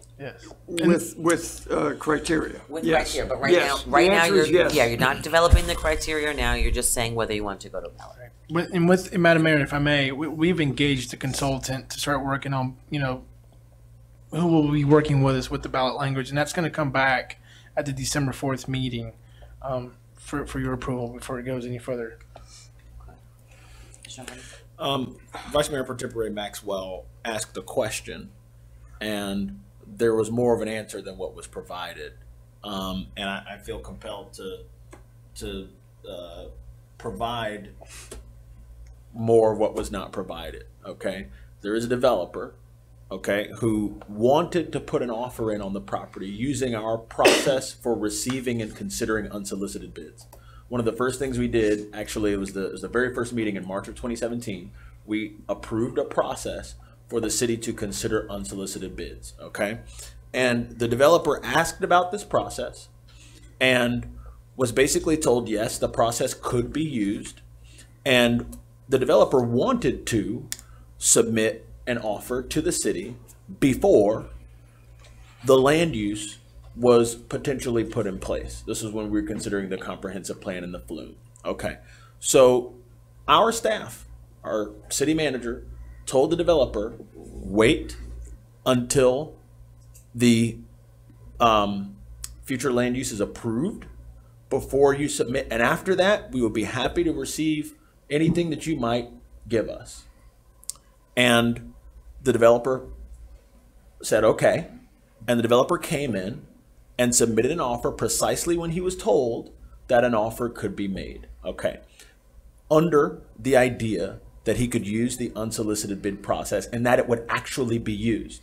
Since then, since that offer has come in and every single person up here has received physically the offer, or at least it was put in our mailbox, my understanding is that the developer made 5 copies available for members of the commission. I never received. That's very interesting. What I do know is that the developer made 5 copies available through city staff when the offer was made. So that's something that I think should have been disclosed, which was not when you asked the question. Does someone have a plan for this? Has someone been sniffing around? That wasn't disclosed. Okay. Since then, we have apparently, staff has changed their mind on whether or not the unsolicited bid process could be used for land that is deemed public, right? So after, and this is kind of similar to what we went through with the future land use, right? Remember, we had the future land use for the ball fields and that 12-acre parcel on the table because the idea was, okay, if you change the future land use, you can then change the zoning from P to something else, and that would not necessarily require a ballot initiative. Well, after that process was begun, more thorough analysis was conducted, and we basically said, well, if we want to avoid a lawsuit, and if you don't want to tie up someone potentially, then you have to put it on the ballot, because someone could say, well, that's not good enough. Simply changing the land use and then changing the zoning isn't good enough. A similar thing happened here. We and city staff said that we have this unsolicited bid process. We could use this property would be eligible for that. And then someone used the information that was basically represented to them. And then after the fact, the idea was changed. Well, regardless of the unsolicited bid process, we would have to put this up for a ballot. And then the idea is, well, you have to potentially put it out there for a bid. Now, that should have been disclosed. And here's the thing. Any bids, and I'm on the record as being against putting the 12 acres up for sale as you are, Madam Mayor. Any bid that comes in, any bidder that comes in, can use the offer as research that was made on this property in creating their bid. All of that, in my opinion, should be disclosed. I have to say, I do not like the way that this process has rolled out in both occasions. I agree with Commissioner Maxwell. I think there should have been more information up front. Okay. And the other thing is we haven't budgeted for a Parks and Recs master plan. It's actually not in our budget. So I think if we're both concerned about that, I think we should potentially move to amend that budget in future meetings, just FYI. But I think all of that information is important because it's information that is relevant to your decision and was not shared. My, for the record, unless I don't know when it was or whatever, I never received any notification from them on it. I would tell you honestly that we're talking, for me, the difference is parkland, utilized parkland and public land are two different things in my mindset. Okay, I know it's P for both public and parks, right? Is that correct or no? We have P for public and we have PROS for public recreation open space. Well, see, I was under the impression initially, and this is that it was not just public space, but parks space had to go before. Parks do. Okay, so that's hence my feeling on the 36 acres. My feelings are different on the on the 12-acre property. In regards to that, I voted for it because, again, we're going through a community we're looking for, all this, your district, that's been inundated. Again, some streetwise master plans need to happen and whatever. If you're talking about an increase in traffic, I am in support of a similar type of single-family community through that area with the approval. But again, asking for some of these issues before you've even gone into the community to have the conversations with it, and I have not been able to have conversations as of yet in there in reference to, I tend to, my opinion tends to lie differently on the 12 acres than it does on the 36 acres in regards to active space, ball field space, whatever. And you know what? We need a parks master plan, because between the parks that just show up and the parks that don't exist, and who we're taking care of and where we're maintaining and not maintaining and what we're doing.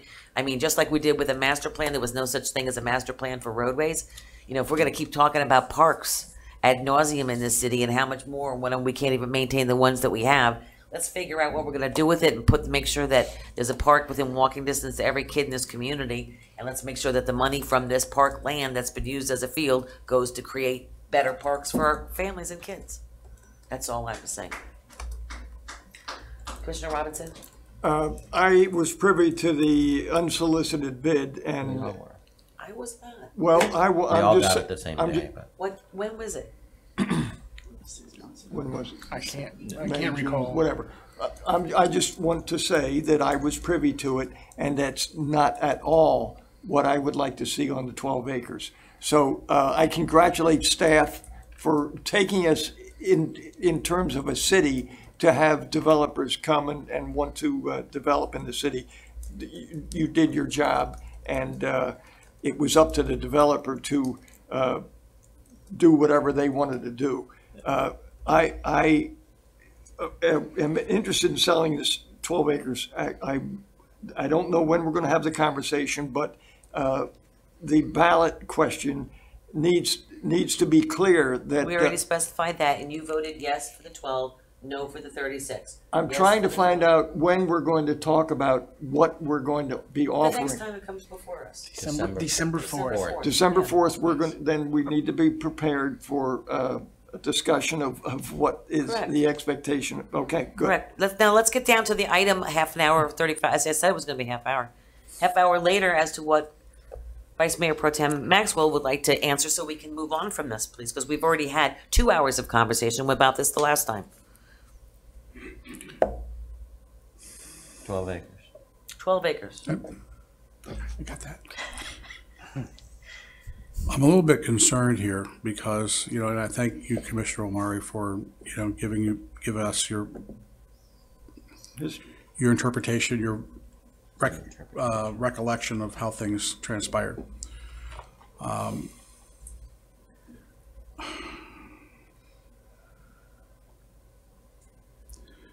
I think, you know, what would it, how much of a problem would it be for me to get with legal over this and come back to the next meeting? Can you just, now that we know your opinions, can we let staff discuss it with him and not have to publicly vet it like this? so No, we I'm can not move asking, on? I'm not asking for a public No, that discussion was legally. what was requested by the commission. That's why we're doing this with you right now. Because they didn't want you to have a discussion with staff alone. They wanted you to publicly vet this information. Yes, that was what, that's, What? yes. Why would I not have a conversation with the legal team? No, they wanted you to discuss your feelings in front of the public the way we did it the last meeting. Because you weren't here. Staff asked if, because you weren't here, they could just discuss this with you and see and add you to Okay. the straw poll. But they had to do it this way, So I guess, Christie, could you affirm, is there anything that Commissioner Omari has said here this evening that is materially inaccurate? The way the issue was brought up to legal was, could the city change the zoning, and that would take it out of the charter provision that requires you to go to a referendum? Technically, the answer is yes, you could do that because that's within your power within the comp plan to do that. However, the intent, we believe, of that charter provision is if it's parkland, you will go out to a referendum before you consider selling it. So based on our belief of what the intent was, and knowing that there could be a potential lawsuit that would hold up any kind of development, we recommended you should take this to a referendum before you consider doing this. So that is when we took a closer look at the issue. Well, in my mind's eye, it doesn't matter what unless I've missed something in all this time that I've been sitting up here, and I hate to say that because somebody said, yeah, you sure did. But in my mind's eye, if we owned the property to begin with, It doesn't matter what the zoning is. We still have to take it to referendum in order to, for us to relinquish it to a different owner other than ourselves. There was a, let's just say a sticky wicket. The charter actually stipulates that property that is zoned public or as parks has to go out for referenda to be sold. My understanding is that anything that we own, any property, with the exception of like code-related, what do you call it, foreclosures, that type of thing? We I have. think, Commissioner Maxwell, what Commissioner Hardy was mentioning was that we have a process where city-owned lots that aren't identified in the charter, specifically ones that aren't park, specifically ones that aren't P, specifically ones in the downtown area, we have the ability to sell those based on unsolicited proposal. And that's what we often do with those smaller lots we gain through different means. Okay. The charter provisions are very specific in terms of property downtown, property that's identified as park and parking lots downtown and public, that by the charter provisions, we have to go out for referendum. May I add to what you just said? I said yes, that is correct, right? And the only other thing is that in discussing these matters with other people, and I was present at one meeting with city staff and a developer, the city's position, as I understood it, and also as the developer understood it, was that the unsolicited bid process could be used for a property like what we have up at the 12 acres, provided that land use and zoning changed.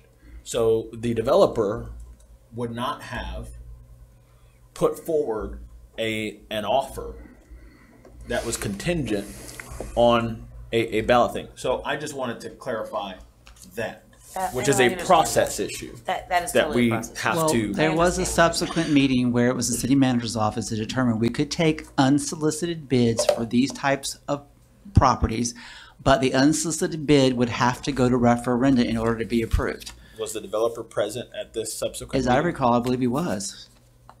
That is, well, put it this way, I was present at the first meeting.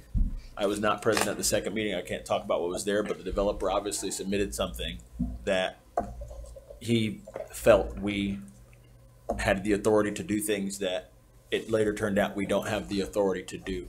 And so even if there was a subsequent meeting, the fact that we told someone at a first meeting that we could do something we couldn't do, I agree. and the person, we represented that to that person, the person acted on that. So again, that's a process issue. And if their presentation could be protected, I don't know, by some of the same economic development rights, could we? It's already public. It's already public?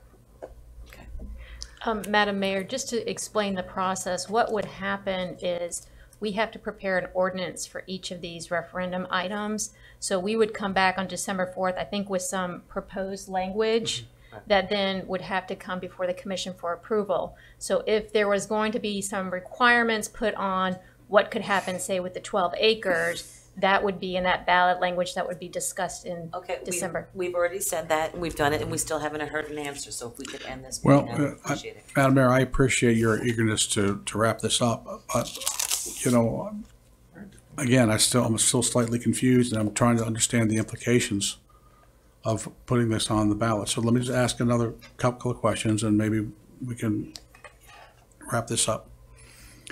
So if we decide to go with ballot language, all we are doing at that point is permitting staff to bring us language that we may tweak, okay, that specifies the conditions under which the land can be sold. Yes, sir.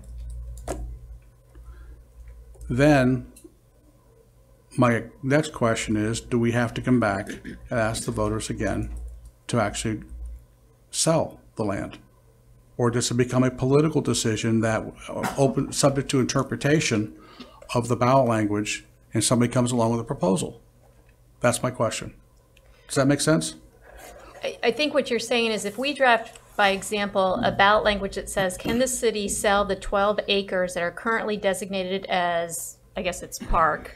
Well, the 12 acres now have a future land use of single-family residential and underlying zone and have a P or PROS, I can't remember which. Okay, so if we drafted proposed language that said, can the city sell off this land to be used consistent with the Future land use. future land use map designation. That language would be the language that would then go on the ballot, and if the voters said yes to that, then we could sell it with that designation, so whoever came in to develop it would have to abide by that designation. Oh, man. But then again, you wouldn't have to put anything into the proposed language regarding that. You could just simply ask, can we sell this property? And if the answer to that is yes, then it would be left up to your typical zoning, your comp plan to determine what would be the, you know, the best use for that property. I think what I'm hearing you say, and I think what I'm trying to get at here is really very simple. Unlike the building downtown, that's a straight up deal. You got a block, or whatever it is, or we got a building on it. Do we want to sell it and divest ourselves? We know what we got. We know what we're selling. Okay. We don't know what the potential necessarily is for the 12 acres because they're just a myriad of different ideas that could come into play. And with those different ideas creates potential conflict for the neighborhood. Okay. So I think it is simpler as a matter of process to say, I guess I'm hoping I'm following along here, to say, you know, with your additional approval down the road, can we consider this property, how do I say this? We would make it available for sale if the right deal comes along, and then the voters have to vote on whether or not the deal is right. Does that make sense? So like a second referendum? Well, that's, yeah, I hate to say it that way, but that's kind of what I'm thinking of. What I'm getting at is I'm not comfortable right now. Then vote no. Well, if you're comfortable, vote yes. I think that's where, Madam Mayor. It's kind of an open-ended, I'd rather, if they want, if the public is willing to consider the sale of it, if the right deal comes along, then the public should say, okay, we believe this is the right deal, and vote on it the second time. Rather than a situation where, you know, staff says, yeah, it fits the zoning, or it becomes something up here between the five of us, or the future five of us, that may not be consistent or necessarily, you know, embraced by the immediate neighborhood. Who's going to invest in a community if they don't know what they can do to do it? It's, you know, I mean, again, I always feel so conflicted when it comes to, you know, we're talking about telling a private entity, once you change a law or you do something on it, that entity has the right to do whatever it is within the confines of our laws, to do what they want to do in there, to create parameters. If you're going to say, is it available for sale? Number one, say, what was the land doing before? Well, let's see. It's been infested with rodents and rats and things of that nature, and there's nothing on it, and there's nothing built there, and there's no traffic. I mean, it's an empty piece of land, basically, that's been not utilized. Okay, so now we know what it did in the past. In the future, what do you want? What do you want the future? What do you want the future to be? Do you want it to be mixed use, MF this, single family that, whatever? And that's December 12th. And that's decided on the ballot to say. So at least it gives. If you agree, if people vote for it, then they know, and anybody who makes a bid on it would know that they could do this or not do this. If you say no and don't put it on the ballot, then Why don't then make we it a go to little further simpler? discussions. Just ask your consensus, Mr. Maxwell, that staff and with the help from the attorney's office put together some sample language for the 12 acres for you to discuss on December 12th, because you're still going to have to vote and approve to put it on the ballot, even if you can a nod and say, well, I'm open to it being sold tonight. We still have 2 more steps to go through. Well, you know, I just want to make sure. I just don't. I think we all voted and took a stand on it. That to have him say, "Well, I'm not going to vote on it until the next time around," is unfair because we had to make a vote on it. I need to have all the facts. Unfortunately, because I wasn't here, I didn't have the benefit of all the conversation that took place. Okay. All right. You know what? I'm sorry. You know, Commissioner Hardy? sometimes, is this my time to speak or not? I'm sorry. I thought you were done. Well, my lips were still moving. I was making sounds, so I'm thinking that maybe I was still talking. No, I'm sorry. We created a whole special agenda item just for you. And so I I'm just appreciate wanna- that, but you know what? I want to do the right thing here. Okay, it's not like I'm, you know, I'm the swing vote here. Did you watch the commission meeting that we all? No, I'm afraid I didn't. Oh, okay. Okay. I mean, I don't wanna stop, I don't wanna know. let you speak, because I he'll know. say he's still talking, so please. You know what? We're getting catty up here, that's unnecessary. Did I the know how I feel. developer offer Yes. more than $24 worth of trinkets and trading goods? Hold quiet in the chambers, please. Could I? Hold on a second, I'm just waiting to see if he's finished or not. What was it, who voted for what? On the 12 acres, the mayor voted no, the vice mayor voted yes, Amari voted no, and Herman voted yes.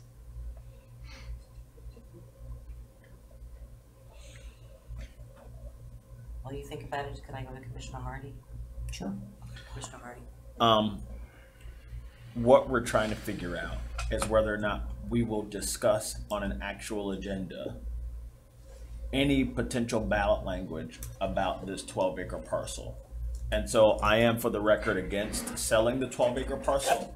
But if Commissioner Maxwell, you want to put some specific things in the ballot language that will put parameters around what, And so do I. what it could be done, that can be discussed both between you and staff between now and December 4th, and it can be discussed on December 4th. Okay. So that we're all clear about that. In my recollection, I don't think we've had, since this charter provision was implemented back in, I think, 2002, I don't believe we've had a situation where we've actually had to put this into play so much. Okay, so this is kind of our first crack at this. Congratulating staff. Okay, To take us to- so we don't have the benefit of history of the process, how it would unfold, other than what it would theoretically look like on paper. The challenge that I have is that because of, like I said, the earlier thing with the whole not letting staff do their thing and show something, you know, there were a lot of unanswered questions by a lot of people out there, but more importantly, geographically speaking, we were talking about a piece of property that's in the northwest corner of our city. And because we've not done this before, we're asking the entire, which is how the process was, I guess, set up because of the charter, we're asking the entire city to vote on it. As it should be. Well, if I lived in the northwest quadrant of the city, Bingo. okay, it's not like it's a centrally located piece of property here. Yes. And these are some of the unintended consequences that were not considered in the haste that was taken back in 2000. I won't call it the haste. I think it was well-intentioned. But the whole purpose of that charter provision back in the day is because, as we still do to this day in 2018, we still have people that believe that we can sell the doggone beach. And that is what precipitated this charter provision in the first place. It was bad information, it was misinformation, it was disinformation, and it was politics at its height that put this in a situation on the ballot, or in our charter. And here we are 16 years later, having to face the reality of actually implementing this provision, and there are more unanswered questions about how does this impact the quality of life of the people that are going to be directly infected. And then you take on top of that the fact we kind of boogered it up because we never allowed city staff to bring forth something that we could talk about openly before the cat was let out of the bag and people were misinformed once again. So we've created this mess. We've created this mess. And I don't know that it's a simple question of coming together on the 4th with some proposed ballot language that's going to clean all this up. We're still faced with what's going to end up there. These people are going to be directly impacted, and the rest of us, what do I care? I mean, theoretically, I don't mean this, but in theory, why should I care in the southwest quadrant of the city? It doesn't directly impact me. Really? Quiet, please.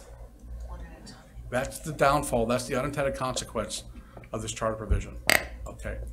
So that's where I'm at. You know, my job is to look out for what's in the best interest of the entire city, okay?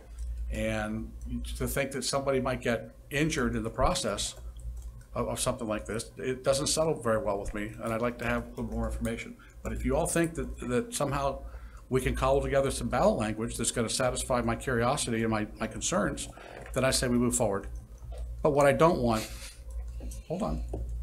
What I don't want is a political hot potato. I don't want this to start a war, a conversation of people warring against each other because of I just think this is what we were trying to avoid in the first place. What the charter amendment was intended to do was to avoid that.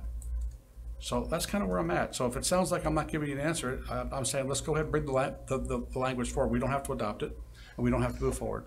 But I just want for the record, everybody to understand that, you know, that these unintended consequences are now rearing their head 16 years after the fact.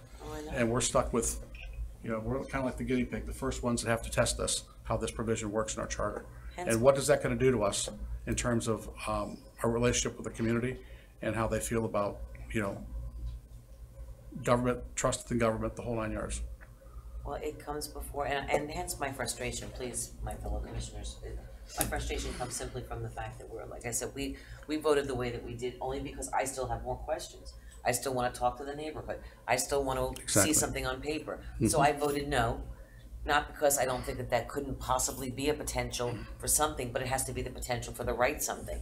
And the one thing I am consistent on is always speaking and getting a feel for what's going to happen before you throw something in somebody's face and threaten to take something away or give something, or before people even have a chance to understand it.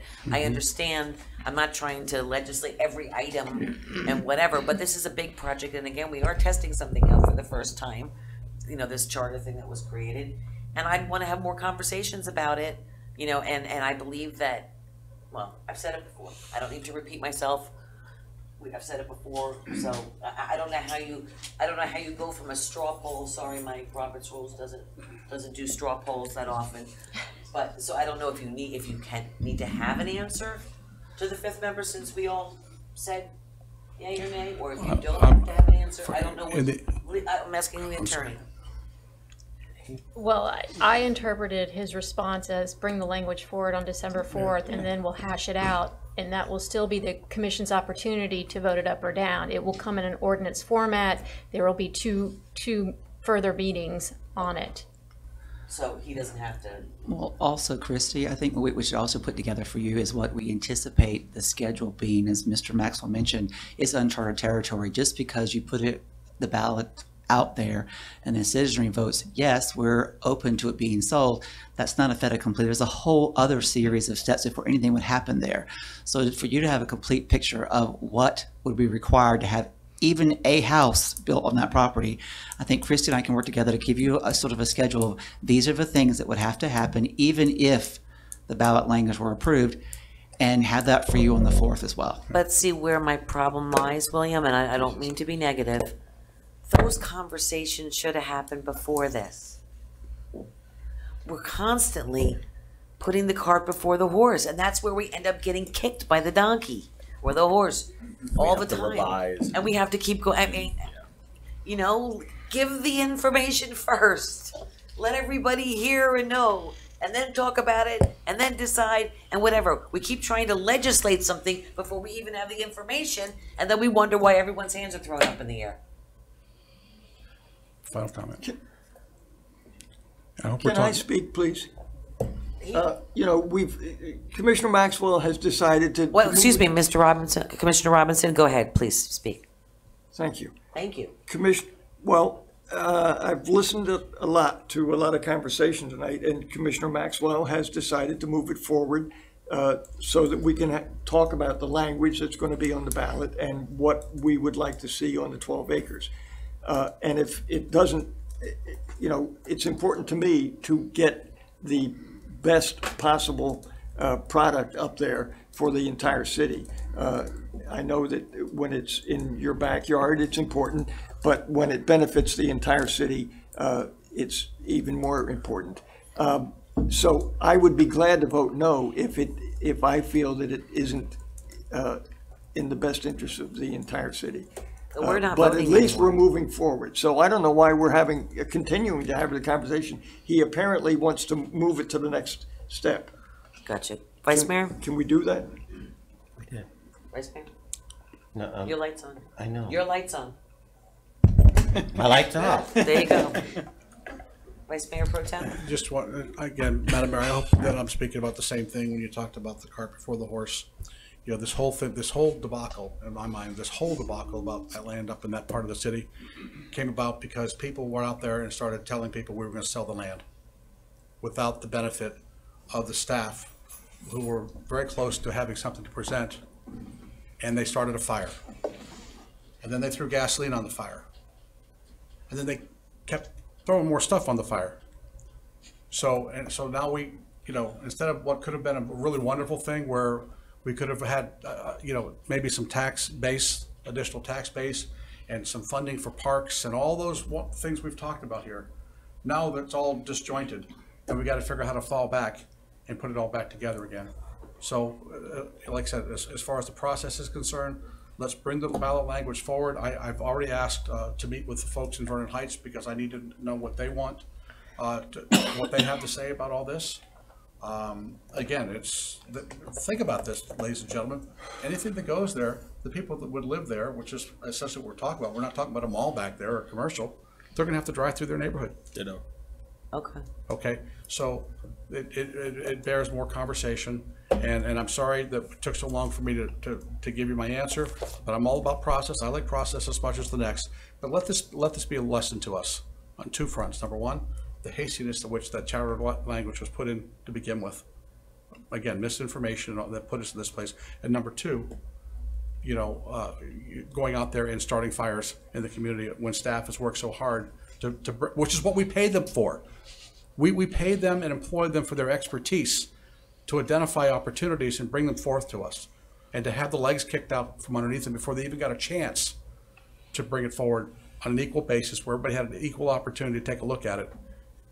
And we end up having these conversations, and the anxiety level for all of us goes up. So I'm done. I'll look forward to the ballot language. Vice Mayor, did you have something more on this issue? Because we still haven't talked and gotten his ideas on the Steinhardt property yet. Yes, my ask would be, just like Commissioner Maxwell It's an said, easier one. that we reach out to the neighborhood and that we meet with staff before the 4th.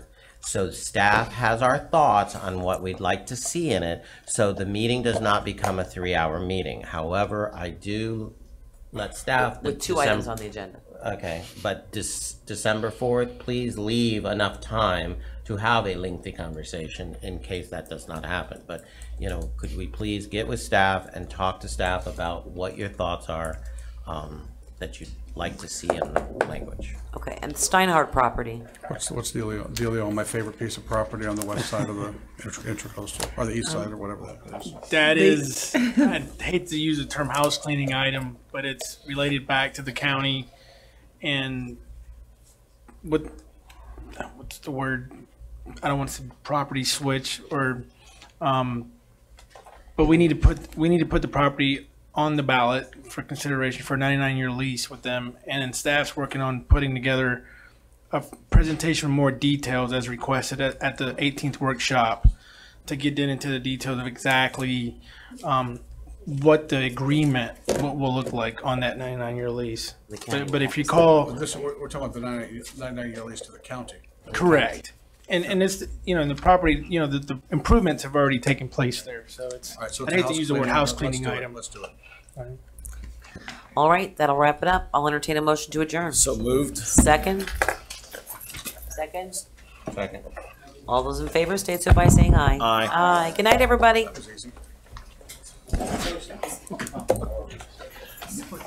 2-hour item agenda. I'll see you guys on Thursday. Yes. Rest up, please.